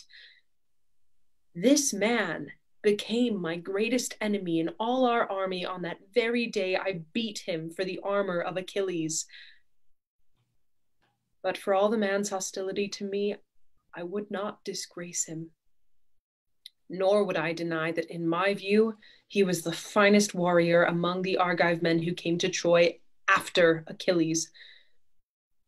So if you dishonor him, you would be unjust. It would not harm him, but you'd be contravening all those laws the gods established. When a good man dies, it is not right to harm him, even though he may be someone you hate. Odysseus, you mean you're arguing against me on his behalf? Yes, that's what I mean. I did hate him when it was all right to hate. Why would you not walk all over him now that he's dead? Son of Atreus, do not take pleasure in advantages which are dishonorable. A mighty king does not show reverence all that easily. But he can give out honorable rewards to friends when they advise him prudently. A good man should obey those in command. Why not concede? You'll still be in control, although you let your friends prevail against you. Just remember the kind of man he was, the one for whom you want to do this favor.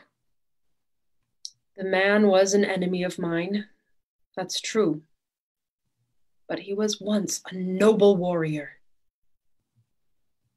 Why are you doing this? Why such respect for the dead body of an enemy? His excellence moves me to do it, far more than his hostility to me.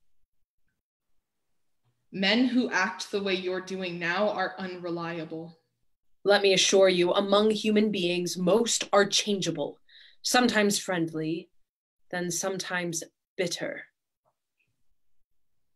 Are those the sort of men you'd recommend that we accept as friends?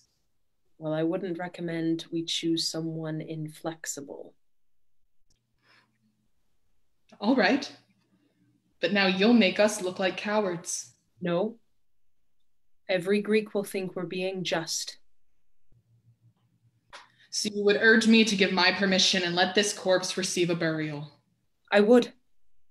For I myself will someday reach the state he's in as well. Well, there we have it. All men work to benefit themselves. For whom should I make such an effort, if not for myself? We'll have to announce that you're the one responsible for this, not me.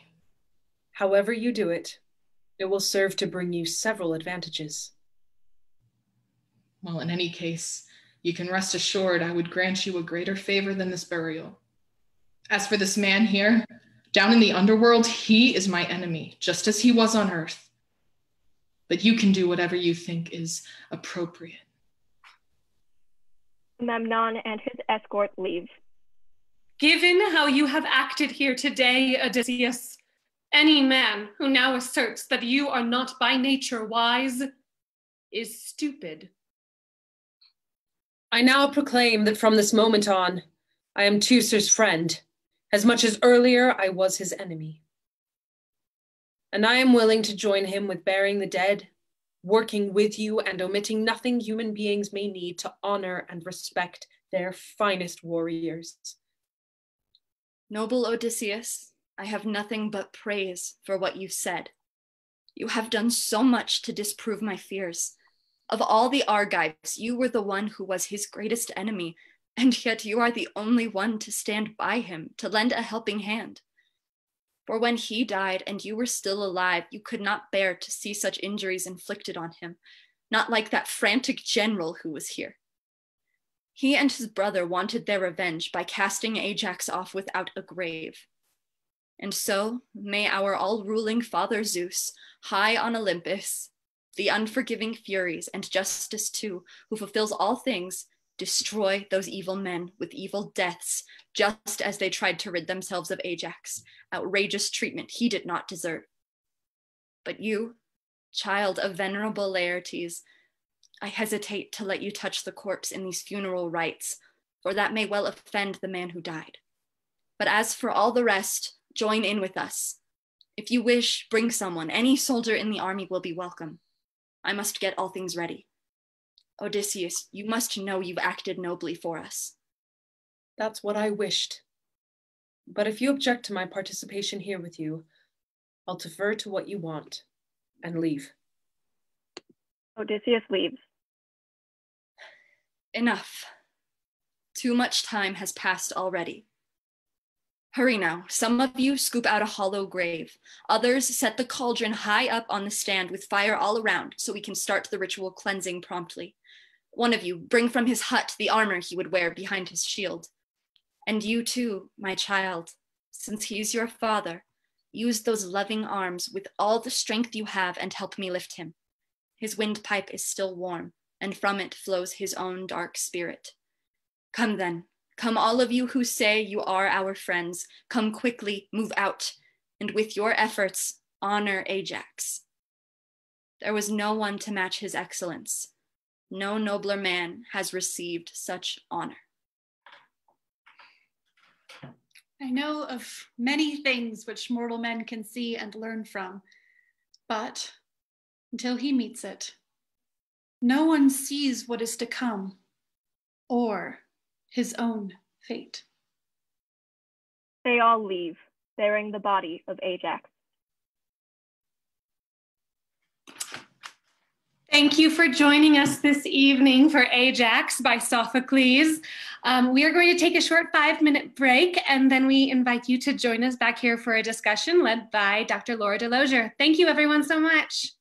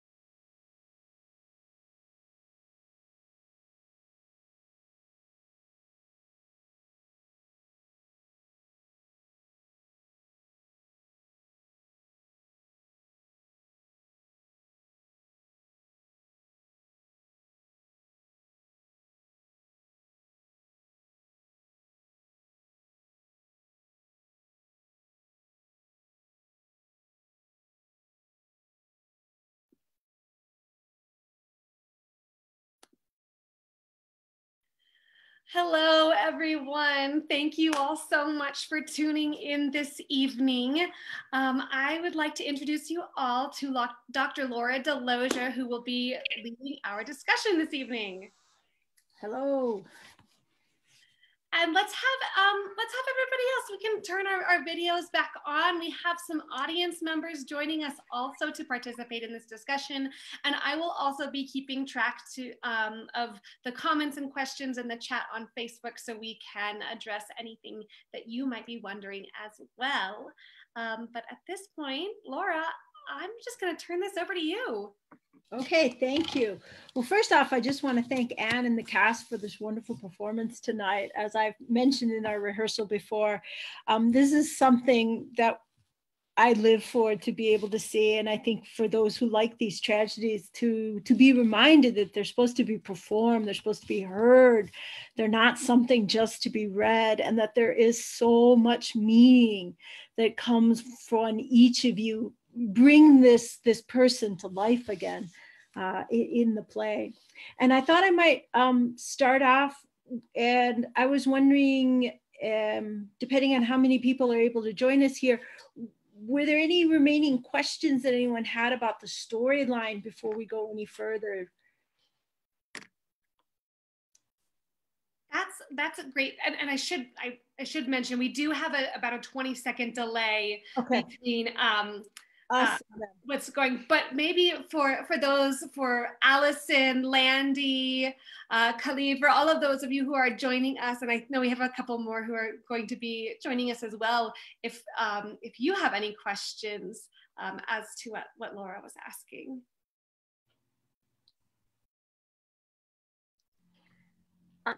I guess what really interested me, well, I jotted down a few things, and I'm so upset because I had technical difficulties and lost the last 10 minutes or so darn. But I was really interested in the way women are portrayed in the play, because it seems almost as if they are there to bring in certain kinds of human qualities that are not there in the heroic male characters. The empathy, the concern about, gee, what's really going to be happening to my son and me? What is going to happen in real life? Not just these this kind of mythical heroism, this honor, all of this kind of thing. And I wondered if the women characters in a way make us really question the whole idea of heroism and honor in a certain way. I'm curious, are you including Athena there? Because when I think, we have Athena and Tecmessa, and I see so much of your words in Tecmessa, but I'm curious, do they apply to Athena too? No, I was thinking of human women, I guess. Okay. No, because Athena definitely is something completely different there. And thank you for reminding me of that. I appreciate that, but yeah. And in fact, that's an interesting juxtaposition. Mm-hmm. And I think about that. So I'd be interested in your take on that. Well, I guess one way I would approach it is to say that with Tecmessa, one of the things I mentioned to the cast when we were in rehearsal is that it's really hard to hear her voice and not hear the voices of other women who have been in her position in other Greek tragedies. And so, or going even back to the Iliad. So in other words, there's a part in Andromache that you hear in a Tecmessa. Or there is a part of the women in the Trojan Women by Euripides that you're hearing in her, a woman who's in a very difficult position when you think of her relationship with Ajax, that she is his war prize, his war captive, and she makes this statement which Isa gave so much life to after Ajax is dead, when she said, he no longer cares for me. There's a line in there where she had thought of it. And it always strikes me as it struck me there as she's saying it as a very strange thing to be saying under the circumstances, making you wonder about the nature of the relationships.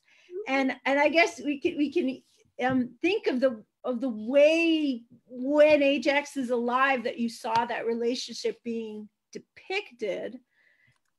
And yet after he's dead, she's able to find this kernel of something that existed there before, something that there was in him to love. Though I guess I could ask Noelia, do you feel that Ajax has affection, genuine affection or love for Tecmessa? This is a tough question. I think that Ajax has love for Tecmessa when it's convenient for him. I think that he has love when he wants love. He has love when he wants to give love. He wants love in the sexual sense. He appreciates that. Obviously, he picked her as his spoil of war, so he's at least sexually attracted to her. And, you know, they did bear a son together, and so that has to offer some clout that she bore him an heir. But I think that my sense is that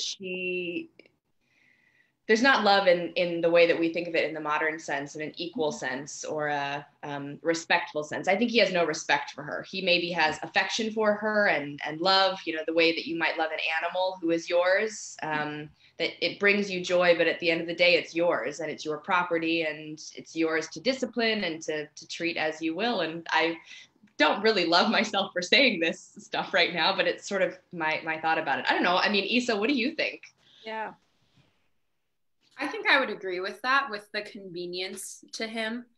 I think that Tecmessa's love for him speaks a lot of how women were treated at that time of day, that he can treat her in that way, and that's just the way it is, and she accepts that, and she doesn't necessarily, until he kills himself, she doesn't take it as an acknowledgement of how he feels about her. Because once he kills himself, he kind of damns her and her son to a lot of uncertainty and a really hard life. Yeah. So and he does mention this, which I find interesting. Like, he mentions that this is going to be hard for her, but he also mentions that, you know, this woman has changed my heart as a deception. You know, he. So I don't know that we as the audience can trust that. You know? Well, his mentioning that his death will be hard on his woman, that again has precedent going back to the Iliad. I mean, that's how Hector responds to his wife's pleading. That's a lawfully wedded wife, which is a significant distinction between a concubine taken as a war prize, and yet it's the same vein of rhetoric of, I recognize how my death will affect you, and yet, and then ... that comes after. And I guess with Isa, with your character, were you, what do you think are some of the reasons why, to connect in with Allison is saying, you're bringing humanity into the plot, but at the same time not ultimately being successful in persuading Ajax? I think that goes back again to the way that I don't know if she ever really had a chance of persuading him.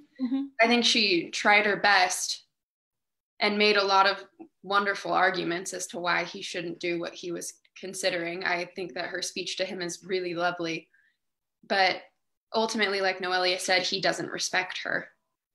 So how is he going to actually value what she says? That was what I would say.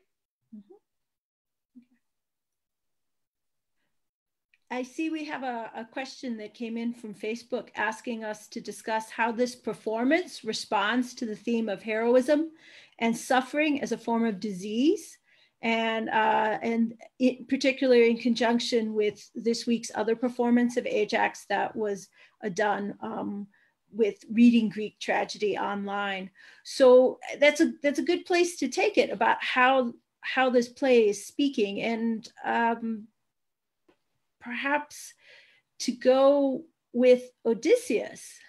Francesca, do you have a thought, since your character has this unique experience in the play? You're there at the beginning with Athena, and Athena tells you it is a natural thing, it is a pleasurable thing to gloat over the failure of your enemy.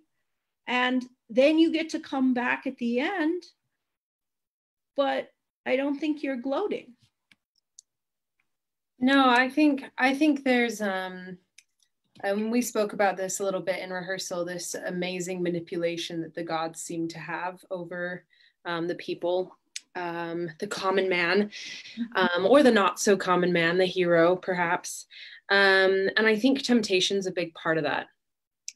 And I think what is potentially the reason why we are more human or more hero is when we resist temptation.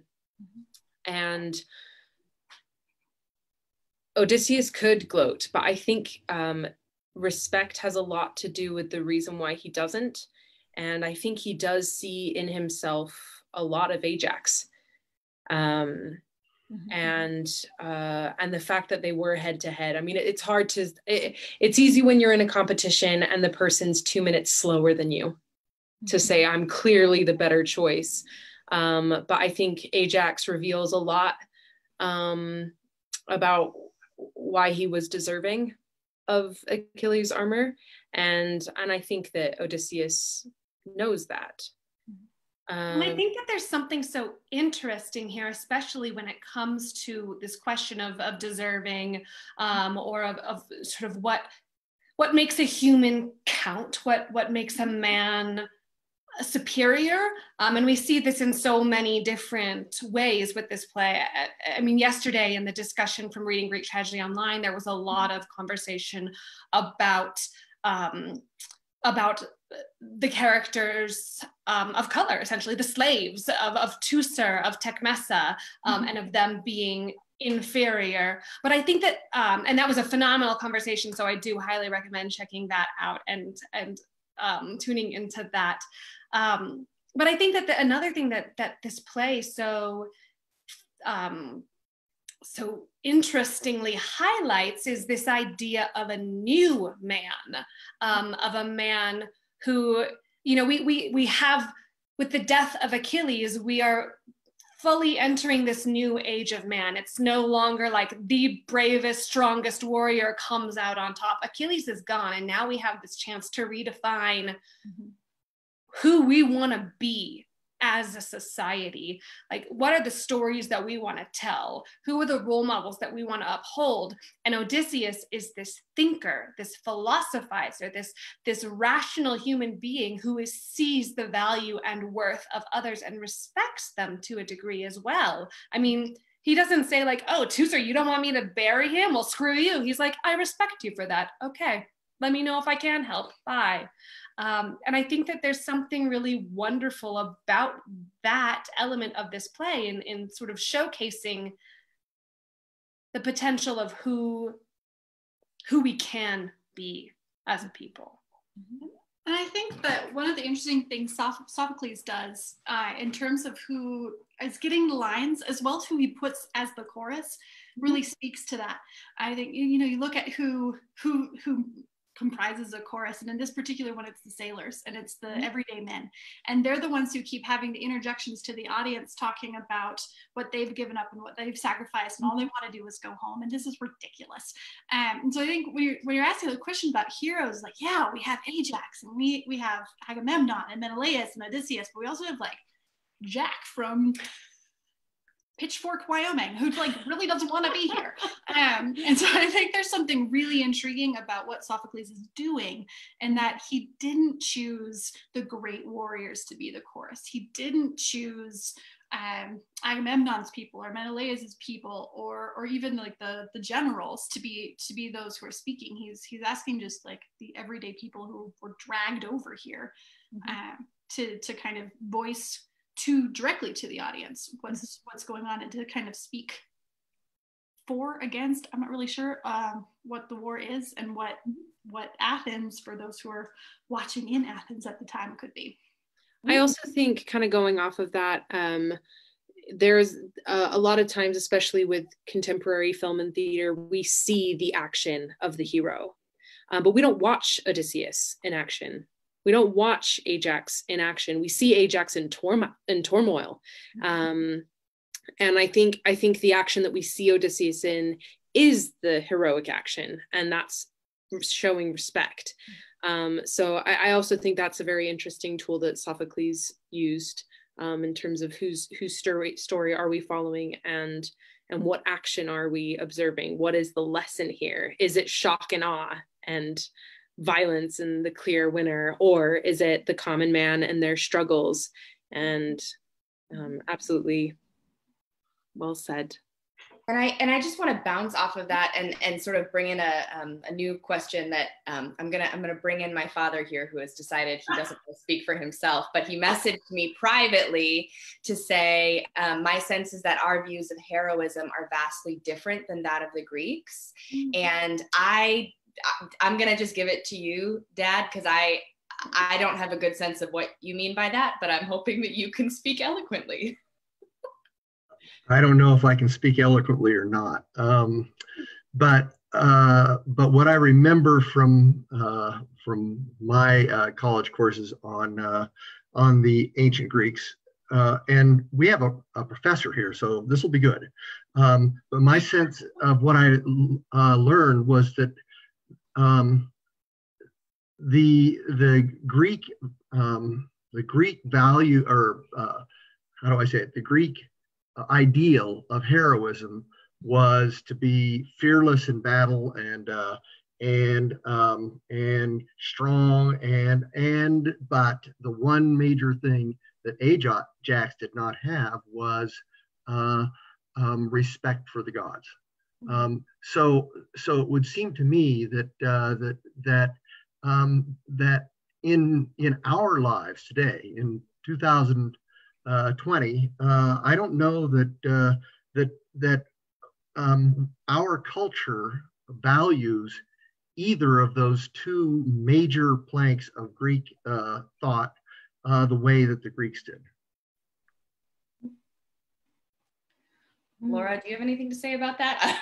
Yeah, well, I don't know if I can I'd be more curious on other people's opinions about our culture, because I think there might be different pockets of folks today in 2020 who might respond differently to that.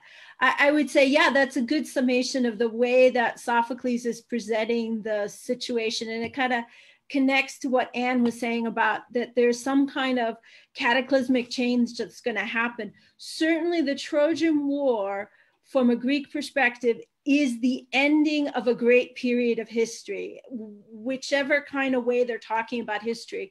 And there are multiple references that the Trojan War exists in part as part of a divine plan by Zeus to create a conflict. He has two conflicts, one at Thebes and then one at Troy. And they're designed to essentially rid the world of the heroic children of the gods. And thus you will descend eventually, as Hesiod would say, to the Iron Age from the heroic age.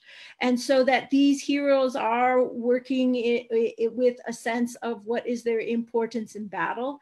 And certainly in this play, Athena, as Aili has portrayed her, has said that this will be a consequence if you do not respect us. And then Corinne had with the messenger brought that back too, telling us a very important point, that this man did not listen to his father's words of advice about how to relate to the gods. And we know that his father, Telamon, was successful at Troy once before. And so the father has set an example that two sons are attempting to live up. I'm struck by the way that both sons are terrified about coming home to their father. And so if you want to say about the suffering of a hero or the place of a hero, that shadow of Telamon is being cast very strongly in this play, of how it is affecting at least two men's lives. And I would make an argument also Tecmessa's life, that she's being pulled into a pattern, that she is like Teucer's mother, and is hoping to maybe at least have some of the benefits that Teucer's mother enjoyed also as a war captive from Troy, who was taken back by Telamon and gave birth to a son. For the initial audience of Sophocles, I would say yes, that part of what you said would also apply. Sophocles was a general. When he presented this play, about 4,000 to 6,000 individuals could watch it. The bulk of those would have been citizens who are either active military or veterans. And that to have accomplishments in war that could be bragged about or that would be to the benefit of your state was good. But what was very peculiar about Athens is you also had to justify what you did. So commanders at the end, every elected official at the end of their year in office had to justify what they did while in office. And if your justification was not accepted, you could be face a series of different kinds of consequences for the citizens not accepting what you had done. Let me ask you for the benefit of maybe others and maybe me. The great panoply of these Argive generals or leaders, of which we see Agamemnon, we see Odysseus, we see Menelaus, and we hear of Achilles and so on. Of all of those, can you briefly say the fate of them, of what happened? What happened? Mm-hmm. I mean, we already know that Achilles was killed. Yeah, he's dead. He's dead. He's dead before the action begins. He's actually also the first cousin of Ajax.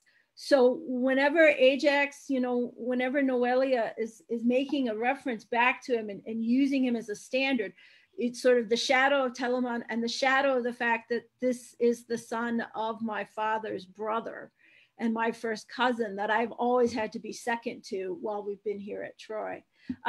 In the case of Tecmessa, we're not really quite certain what happens to her after this, unfortunately. Her son, at least, will go back to the island of Salamis and be accepted by Telamon and will get to be king. And he will eventually become a cult figure in Athens that is receive cult and be associated with Athens. So Tecmessa at least will achieve for her son a better future, the future that she maybe wanted, that he will be recognized as the heir of his father, because there's nobody else who can claim that position, and the grandfather will accept him. Odysseus is going to be wandering for 10 years after the war, but will eventually have to get home after facing a few problems at home first that require slaughtering most of his neighbors' sons, and it will be Athena that prevents him from being killed by the neighbors who aren't very happy about the slaughtering of the sons. Teucer will face exactly what he was afraid of. He can't, his father won't let him come home. His father banishes him for not coming back with the brother Ajax. And he will end up, according to Euripides, in Euripides' one play, Helen, he'll end up in Egypt. And he is on his way to Cyprus. He's come for advice, and he will be successful on Cyprus of establishing his own kingdom there. And there's further stories that he will try when his father is dead to come home, but his nephew will not be accepting of him. But he at least will find a new Salamis on Cyprus. So he will, as it were, create his own new world on that island. Agamemnon will be slaughtered when he arrives home. He'll come home with his own war captive, and his wife and his first cousin will take vengeance on him. They both have reasons, is how I'll put it, based on previous history, including killing a daughter and killing brothers in the family a generation before. Menelaus and Agamemnon, their family has many problems of revenge. Menelaus will eventually, there are various stories. One is that he will also end up in Egypt, where he discovers Helen was never at Troy, and he will pick up the real Helen, and they will get to go home and be happy together. But in other versions of the story, they just go straight home from Troy, and they will be successful rulers again in Sparta. And when they die, both of them will get to go to the Isle of the Blessed. So they have the best outcome in the life to come after their mortal life. And as far as the messenger, well, we're not quite certain, except for there are so many other plays which depend on a messenger being the person who brings critical evidence. So that's Odysseus and Menelaus, I would say, are and Teucer represent different kinds of men who are successful. And this might, if I could segue to another question, might lead to wondering then, since those are the men we know, or the characters who are going to be successful in this world that is coming after the Trojan War, I'm curious, is there anything valid in the actions of Menelaus and maybe even Agamemnon, but at least of Menelaus in what he says? Is there any validity in anything he's saying? Yeah. And yeah, I don't know. Claire says yes, and I would like her to expand upon that. Claire, yes, could you explain why? I say yes. I think one of the it was striking me today while listening to it, but I feel like Menelaus seems pretty clearly set up to be the foil, but then if one reads what he's saying, especially through a sort of more contemporary light, there's a lot of really important points that I think we maybe don't grasp onto quite as quickly because Ajax is our protagonist. But I mean, you know, he tried to slaughter Menelaus and Agamemnon, and he thought he was killing them, even though he was killing animals. And he was mad because he lost a competition, and he was like, yes, I know, I shall kill people to be better.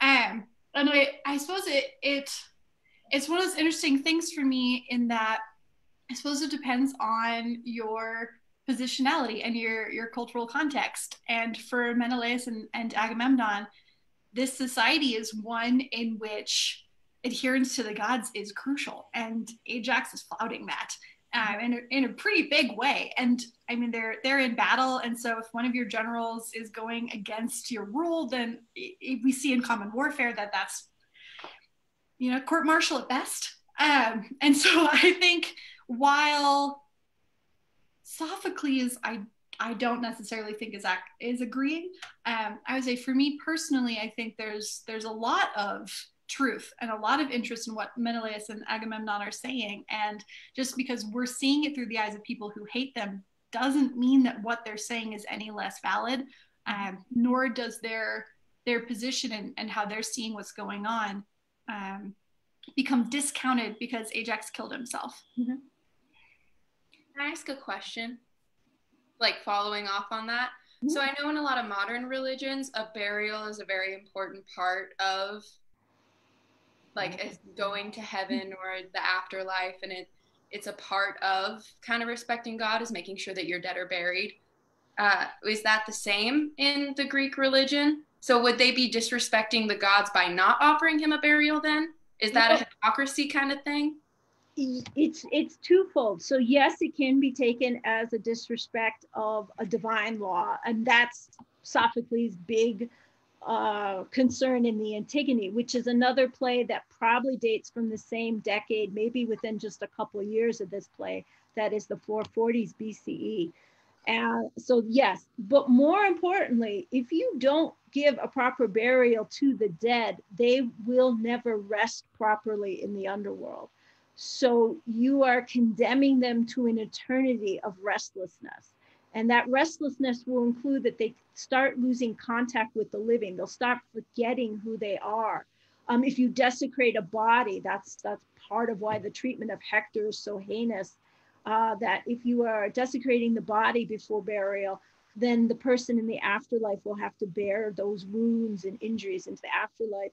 And what you always risk with the dead is that if they lose understanding and contact with the living, if cult is not regularly performed on an annual basis to the dead, then they can become dangerous spirits that can harm the living. So it can come back and ultimately hurt you, whether it's you personally who denied them or your people, your community could be hurt by these spirits that cannot rest at peace. So yes. Danny or Alex, I was wondering if you had any thoughts on your character's sense of self and sense of right purpose in what you were saying in the play.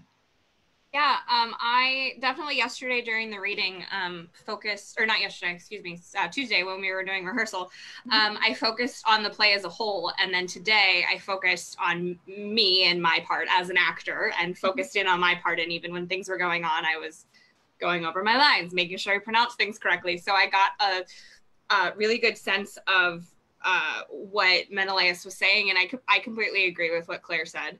That at first, when I had read through this, and we did the read through on Tuesday, I was kind of like, oh, they're kind of just like spitballing things at each other, like Menelaus and Teucer. And then as I went through it again today, and as I went through it yesterday on my own to prep, I was like, oh wow, Ajax was kind of a jerk to like these guys, and like.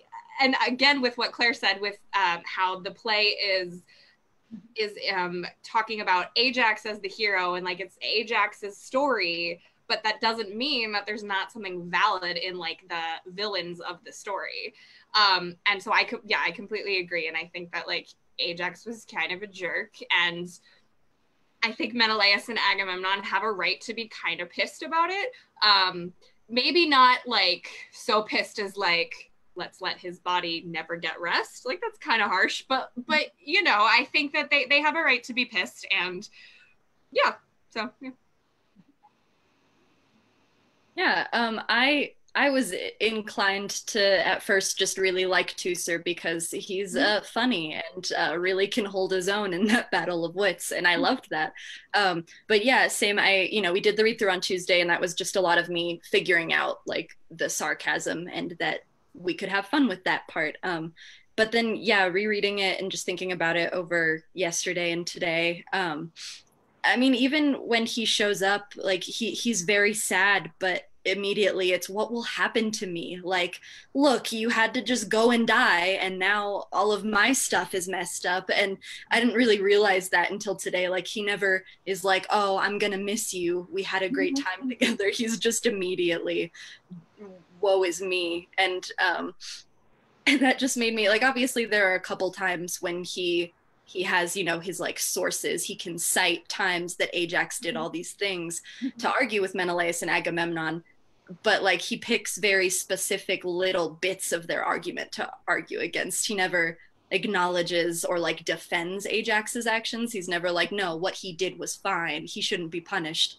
He just is like, well, you said this thing, so I'm gonna argue with that. And I didn't really notice that until today, and I just find him a little more selfish than I originally did.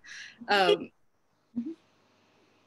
I mean, I feel like everyone that is connected to Ajax in alliance essentially then bemoans his death with the phrase, alas. They are literally mourning for the loss of Ajax, but that then goes on to like, alas for me. Everyone brings it back to the woe that is brought upon themselves. But I think that also speaks a little bit to Odysseus's line with the back and forth with Agamemnon, where ultimately he says like, well, if nobody else looks out, like, shouldn't I be looking out for myself? Like, why not? Like, that's a sane, rational thing to do. And it speaks to something of the peculiar nature of the command structure, because Agamemnon is not king of them all. Each of these are individual kings who have brought their own forces, and they've agreed to have Agamemnon as commander in chief, but it's always a kind of very tenuous agreement to abide by him. It really has to be a working out of a consensus, is what you're hearing. I think this might be a nice place to transition to another question we had off from Facebook, which was asking about Ajax's death. And it gets to your point about how this play doesn't stop with the suicide, right? The climactic moment really is not just suicide and then that's it, curtain, that this play goes on and you get to find about the impact of his death. And our question is, who's responsible for that death of Ajax? Is it Athena, who was conniving and cruel, or Ajax, while unstable, chose to maintain his honor through suicide? So I guess it would be nice to turn to our Athena first and to ask her, when you are looking at your character, what culpability do you feel Athena has for this suicide? Just thinking about the name alone and the little description you give, she is the goddess of war and wisdom. Mm-hmm. So everything she does is calculated, it's made on purpose. She has strategy, well equipped with strategy. Just everything she does is kind of teetering on like this entire the cards that are just kind of all going to fall down at some point. They're going to land in the spot that she wants it. I mean, I was kind of thinking while we were talking, she's kind of like this person, the puppeteer over a chessboard. She knows her opponents, but she also knows her own players. So I was thinking that she will put these things in place, and she will probably have a great idea about how those puppets will handle those situations. She knows their weaknesses, she knows their strengths. So of course she's manipulating this situation. She's showing Ajax these visions, and she's telling him that these people he wants to kill are in the field, and he is going to do with that what he wants. I believe that she told him that initially, though, because once he's turning on his fellow man, once he's turning on his own people, she's like, well, you can't be in this war anymore. You're not with your men. You're not with us. So therefore, I am not with you. And so I will put you in this situation so that you can figure out where you stand, and you're gonna, make the cards fall to where you ended up to be and what you made it to be. And I think that she puts a lot of tests up for all the other men, especially with Odysseus, to be like, look, this happened, and if you make the wrong choice and you decide to make the chessboard fall in a similar way, the gods will come after you as well. So I feel that she is kind of placing all these strategies out there, and she knows what could eventually happen, what will eventually happen. But it's also kind of fun for her, I think, to play with their decision making. Definitely, yeah. Noelia, did you think of Ajax as unstable? Yes, I think I'd like to, this is a total repeat of something that was said in yesterday's discussion, but I do think it's important to mention that this play is often used as a treatment for those who are suffering from post-traumatic stress disorder. And we can kind of see why. Like, here is this war hero who has now come home, and yet it's not the war that kills him. It's the after effects. It's everything that happens in his mind afterwards. And so, yes, in this play, and when it was written, I don't know the context, but, in sort of a modern sense, Athena serves as bad memories and the bad things that happen after war. I'm not a veteran. I have immense respect for those who are, but I just can only imagine how destructive that can be. And so I do think that Ajax is unstable, and perhaps I think that Athena was the catalyst for the destruction, but ultimately in the end, every person makes their own decision. I don't know if that lines up with what the Greeks would say, or, you know, what the philosophy is, but yeah. Can I just add, this is a sort of non sequitur, but a context question for you, Doctor. What year of the Trojan War was this play, and then how long after this play did Troy fall? Well, we should be in the last year of the war, because that's when the Iliad dies. That's right before this, because Achilles is still alive, and then he's going to get shot by Paris to, you know, in his heel, which was the one part his mother held him, and so that's where he can find. That's the one part that he can be killed at, and so they have. We are literally just concluded the funeral games for Achilles, because that's maybe part of what's factoring in here about what kind of burial a hero should have. Is you should have about a week or so of celebrations and competitions and prizes having been given out to celebrate the life that has just passed. And it is sort of, we have just finished burying Achilles because we've just decided somehow in those games, presumably, the decision about the armor and it is gone of Achilles, and it has gone to Odysseus. And of course, what makes this armor so special is it's not just mortal armor, it's armor made by Hephaestion, the god of the forge, that Thetis brought for her son. So the point is, you have divinely made armor, and you can see why it's an incredible prize, because who else is going to get armor made by a god? Right. And so that's where this play opens. It should be, you know, the embers are just burning from that celebration, so to speak.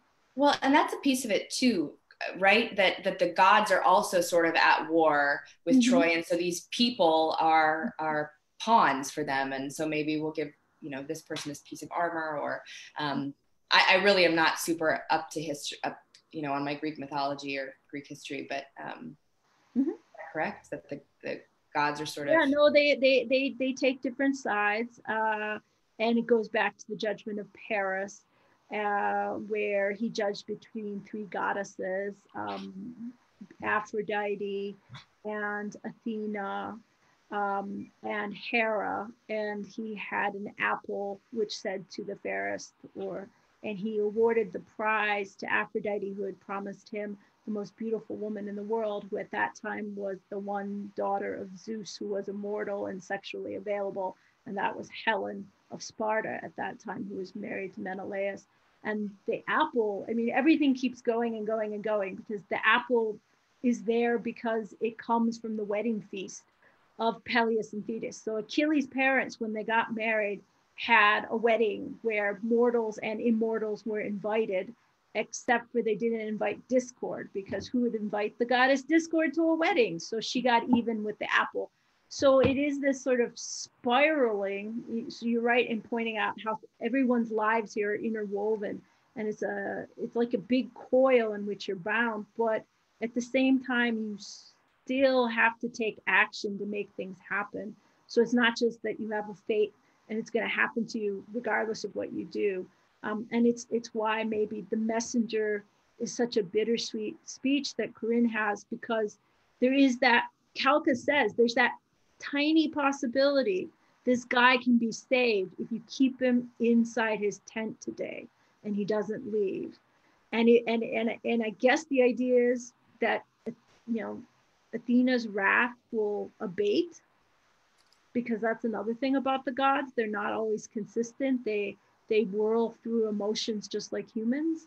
And that is why maybe with Corinne, she's so sad in delivering her message, because realizing that she's just missed him, sort of, it's a nick of time situation, that if she had just gotten there a little bit earlier, that this could have been stopped. Laura, I want to go back to this question from Facebook about about the culpability or who is responsible for Ajax's death, and particularly Athena's role in this. While I am not familiar with these, I remember hearing that there are other versions or other tellings of Ajax where Ajax commits suicide while still sort of under the thralls of Athena. And so I do think that that's something, I'm not sure, again, this is something I heard, so I can't cite it, but I do think it's interesting that, that in Sophocles' version, we have him come to lucidity prior to electing to take his own life. And I think that that's a really interesting distinction that goes back to what Noelia was saying in terms of, you know, it's his own mind ultimately and his memories that bring him down. I would say yes, that's definitely a very important distinction here, is that he's no longer in his madness. His madness, at least in this play, as Athena describes it to Odysseus, is limited to the killing of the animals, to mistake them for the Greek forces. He's basically killing the booty that was supposed to be divided up, the spoils of war that were supposed to be divided up amongst all the soldiers. So in part of the reason why Menelaus and then later Agammemnon are coming and are so upset is he's basically taken away what was going to be their prizes of war. And then there's the secondary realization, oh wait, he was thinking that was us. So somehow they've been told, presumably by Odysseus, what the truth of the situation is, and that it's not just a man taking vengeance on you through animals, but that it was the goddess had come in and intervened in that fashion. But in this play, he is presented as being cognizant at the moment of his suicide. It ends, and everything he says after that, his interactions with Tecmessa are no longer under the influence of divinely inspired madness.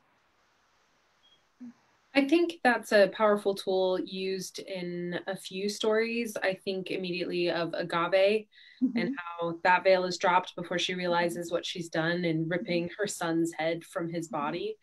And I think it's a really useful tool. I think the choice to then take action or have remorse for action presents itself in a really exposing way for that character. And I also kind of going back to what Noelia was saying, and also one of the first questions asked about heroism. I think in contemporary battle, you have fallen heroes. And I think there is something in death that is heroic.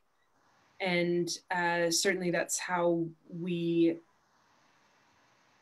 try to perceive it, because I think it's a good coping mechanism, if not anything else. I mean, it's also respectful. But I just think it's just interesting that all of these things are now layering, and this moment where Ajax does decide to commit suicide with his clear mind.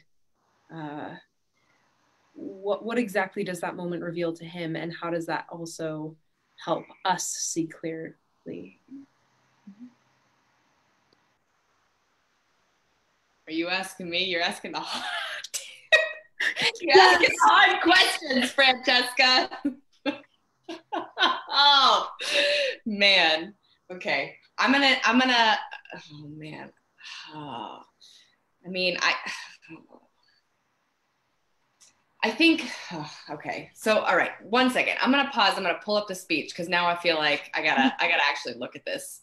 So 1 second while I pull up this speech. Somebody else should talk while I'm doing that. Well, I guess maybe even talking to Athena, what would your perspective be if you had control still over him. Do you think that Athena wants him to kill himself, or what do you think her goal is? Or as a goddess, is the joy of her role the fact that these humans can in a way control their own fate? It's kind of hard thinking as like the separation of being a deity and being like a human, like because she's so playful with everyone. She has this like this ability, and it's so hard to think like how deeply you can bring her back to being a human, and how far you can drag her back to being like, oh, these people. Because I mean, with Athena's character, there's so many debates about how she's treated people in the past, like with Medusa. You know, she went to her altar and then as someone who was violated, and then Athena like had all this. Medusa ended up dead, you know, like she's on the shield of Athena. So it's very hard to think like, oh, will she bring this humanity back for this one person? Will her rage counteract at some point?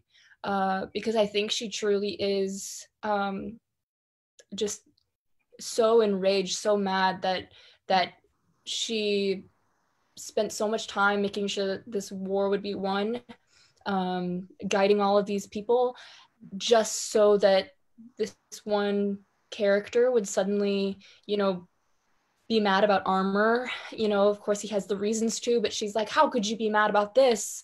And well, that he's taking the credit for himself and discrediting her.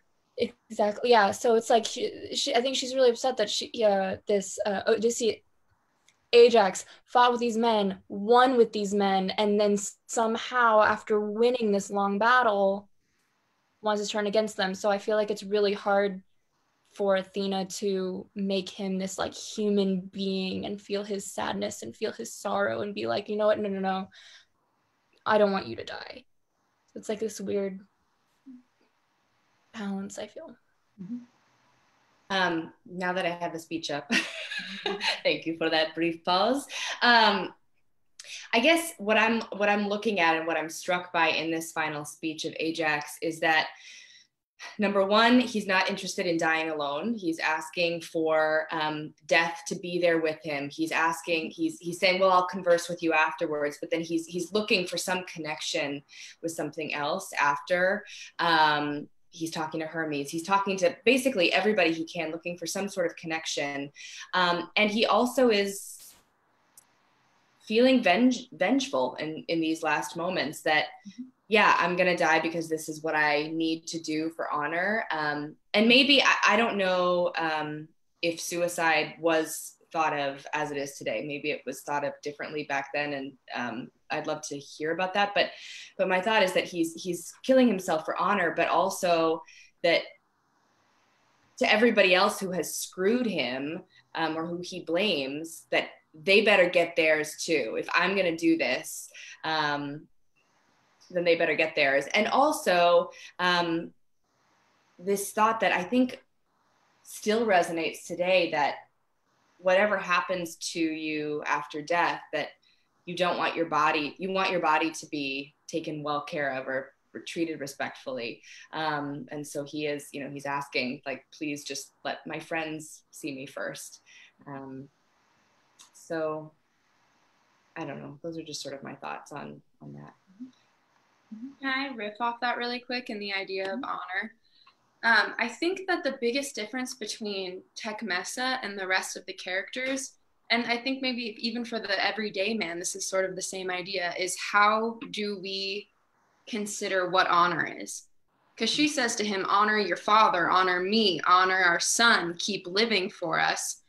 But Ajax, his whole, and I think a lot of them have this mindset that honor is about how you die and how people viewed you as you lived. And he can't stomach the idea that he could die at the hands of these other men.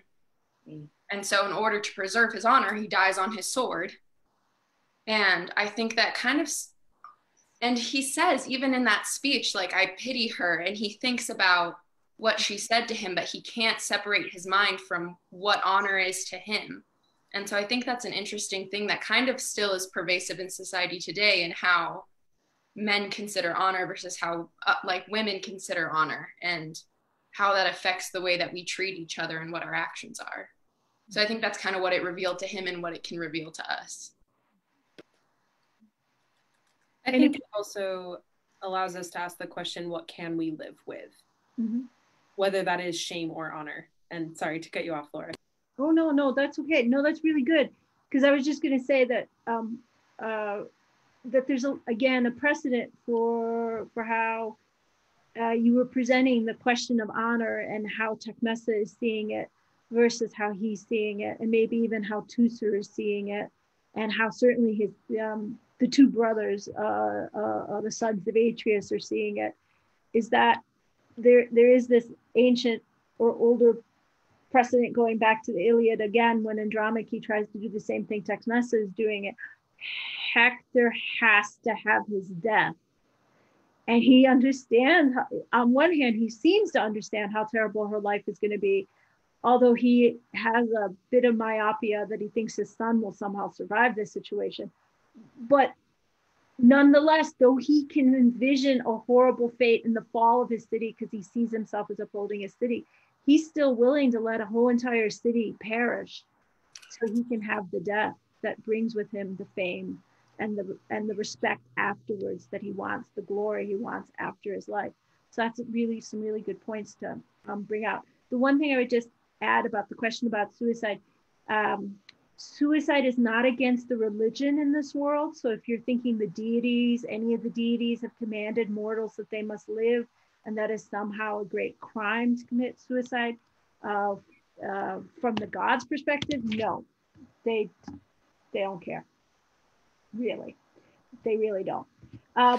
Now, from the community, there's not, to the best of my knowledge, I know of no law at Athens forbidding suicide. They have at different Greek communities have at different points accepted moments when suicide can occur. And it is when your back is up against a wall of some kind, whether it's a physical or metaphysical one. But when you're in a situation where you feel that this is the only viable alternative for you to save your situation, and that can be very broadly defined, then yes, suicide is an acceptable alternative to living with disgrace. I mean, the classic example from the Mediterranean cultures would be, do you wish to be captured in war, or do you wish to commit suicide? And it's better to die free than live a slave, according to that logic. So in that sense, his suicide is for him to rationalize out in the situation. And you've all, in your own ways, have been mentioning reasons why, however much he might be suffering the trauma of war, he is nonetheless making to himself a logical argument about why he's taking this course of action. And and realizing somewhat, at least, its potential ramifications on a wide range of people, including potentially those he speaks less of, like such as the commanders in chief. That is, Ajax is famous. I mean, it's what Alex's character Teucer says. Ajax was the one who pitched his camp in the least defensible position. So he took the hardest place to hold his men. Ajax was the one in battle who would also take the more dangerous positions in battle. So by removing himself from those situations, somebody else is going to have to take now those places to keep the camp safe, and furthermore to go into battle and take those more dangerous posts in battle. I also see a parallel between Ajax and Sophocles as well.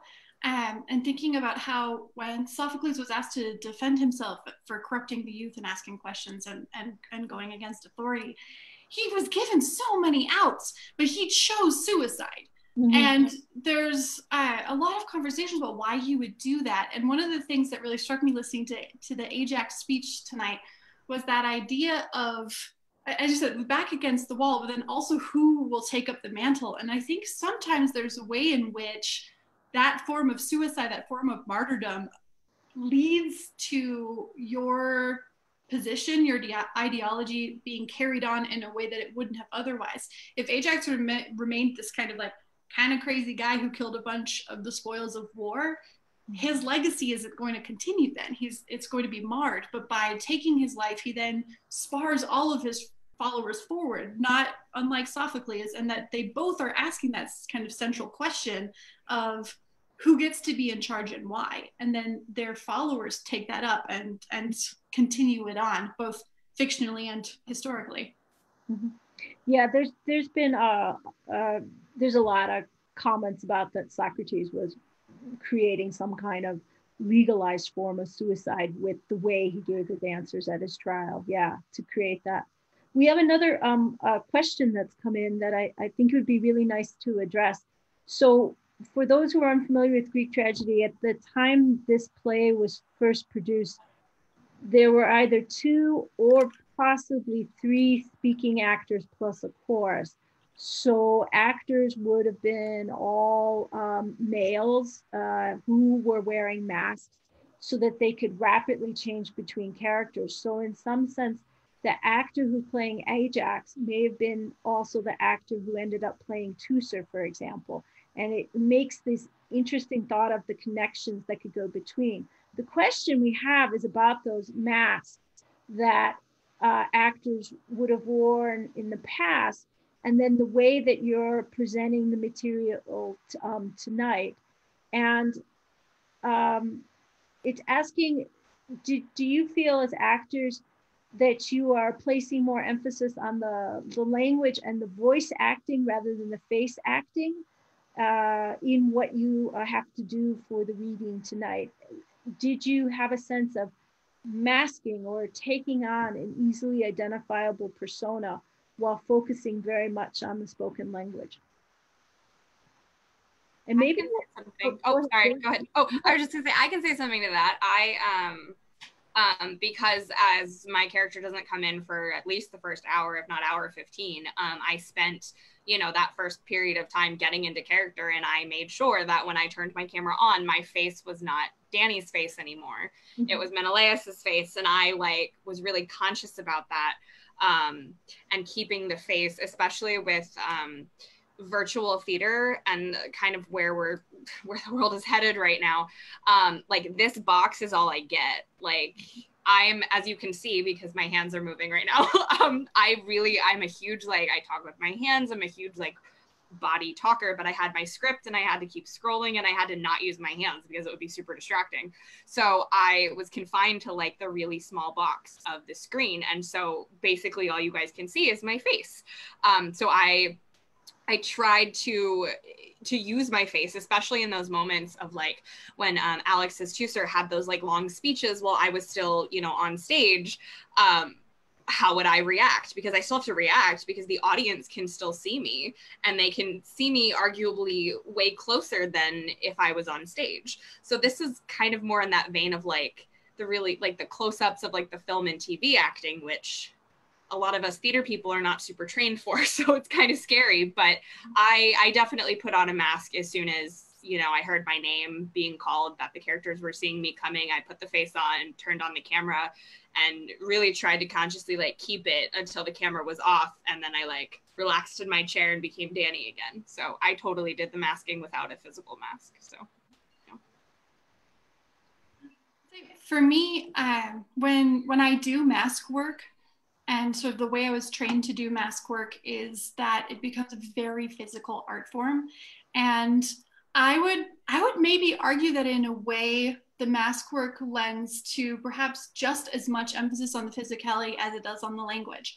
And there's something in which, especially chorus space, because choral is kind of slightly different in terms of how it is acted, and not being able to have that mask and not have the very stylistic movements that come with mask work led to kind of an interesting conundrum of how do you do that? How do you still have the essence, if not the actual role? And so one of the things I found myself really thinking about was what I would be doing with my body if I had a mask. Could I do that with parts of my face? And so then it becomes language-based, of course. That's the number one. And then the second would be, like the way one might move, the tilt of the head, the move, like, because you can't see my face, can you do that with an eyebrow? Can you do that with a face muscle? Can you do that with a cheek? So if I was kind of thinking a lot about what I was trained to do with my body, and then how do you do that with your face, because you can't do it with your body. While, of course, always keeping the language front and center. As a physical theater specialist, the mask is really important because it liberates both the voice and the body for storytelling. And if you look at where, and fortunately, having been to ancient Messene and performed on ancient grounds, you understand just how important it would have been for the chorus to have been a collective sound maker, just so the sound would have carried across a huge audience and quite a large space. So it's difficult to do that through virtual medium, though I really do appreciate what Danni said. I think there's incredible intricacies which then make this stylized for more traditional Greek theater that we abandoned for the sake of effectively communicating this story on this medium.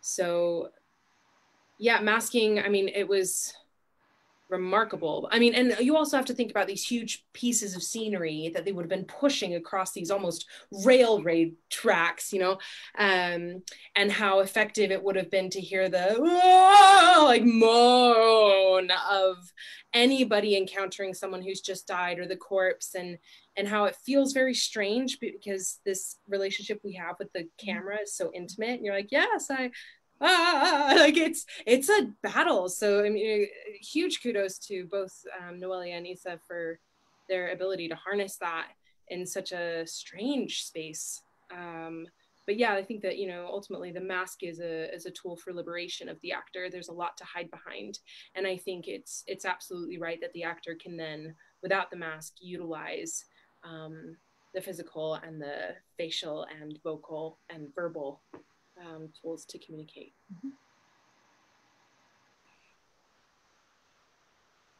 Did anyone have any other comments about how they felt about presenting and masking for the camera? Yeah, I have a thought.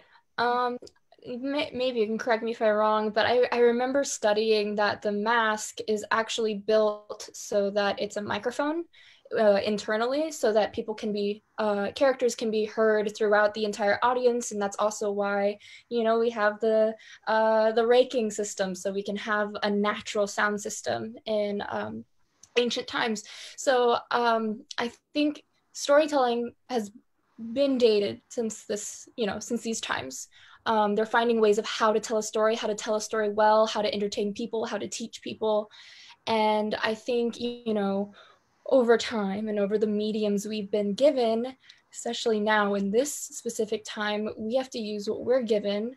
And so right now we can't be given lots of space. We can't be given background settings. We can't be given masks because it wouldn't serve the purpose well for this specific medium. So what we have is our faces and our voice. Luckily, we have the technology to hear clearly without strain and hear clearly without force and push, but we have face and it's very close, it's very clear, it's very crisp. So I think the mask idea is still there. The storytelling is we are using these things so that our audience can see us. So that if you carry that idea, it's still a mask. It's just a different way, just the way storytelling is much different than it was way back then. We evolve, we adapt, but the voice lives. I think that's actually a really beautiful note to end on. Laura, did you have anything else that you wanted to share or to add? To thank you and the actors for your wonderful performances tonight. Thank you all so much. Thank you, Laura, for leading this discussion. Thank you to Claire, to Aili, Alex, Francesca, Danni, Noelia, Corinne, and Isa, as well as Jaye, who they had to take off. And also a big thank you to our community members who joined us for this discussion. Thank you to Allison, to Landy, Ron, and Khalid. Thank you, guys. We're going to be taking a break from virtual programming for a few weeks at Relative Theatrics. No, this is a good thing. Not for me on the other side. Yes, it's been a lot of work, and we had our first technical glitch in 9 weeks that. Of course, it just had to happen tonight. So thank you all for bearing with us. But we will be coming back on June 25th for another Greek reading in conjunction with Reading Greek Tragedy Online. We will be reading Hecuba. So taking a look at the Trojan War from the other side of the ramparts, from inside the walls of Troy. And so if you would like to be a part of our discussion in the Zoom call for the discussion component, please let me know, because we would love to have you. And it's so fun to, even though we're all in our own homes, Claire, you are making this very hard for me right now. Even though we're all in our own homes, it is a small way that we can feel like as a community, we are still gathering and just to see the familiar faces of our Relative Theatrics family, to be a part of these conversations really means a lot. So thank you all so much for tuning in, and we'll see you next month. Enjoy the wonderful weather that is coming to our way here in Laramie, and enjoy life if you are not here. And tune in for the Wednesday Reading Greek Tragedies Online. They're awesome. So you get little excerpts, lots of discussion, 90 minutes, short, sweet, thought-provoking, wonderful. Thank you all so much. Have a wonderful night. Let's stop this.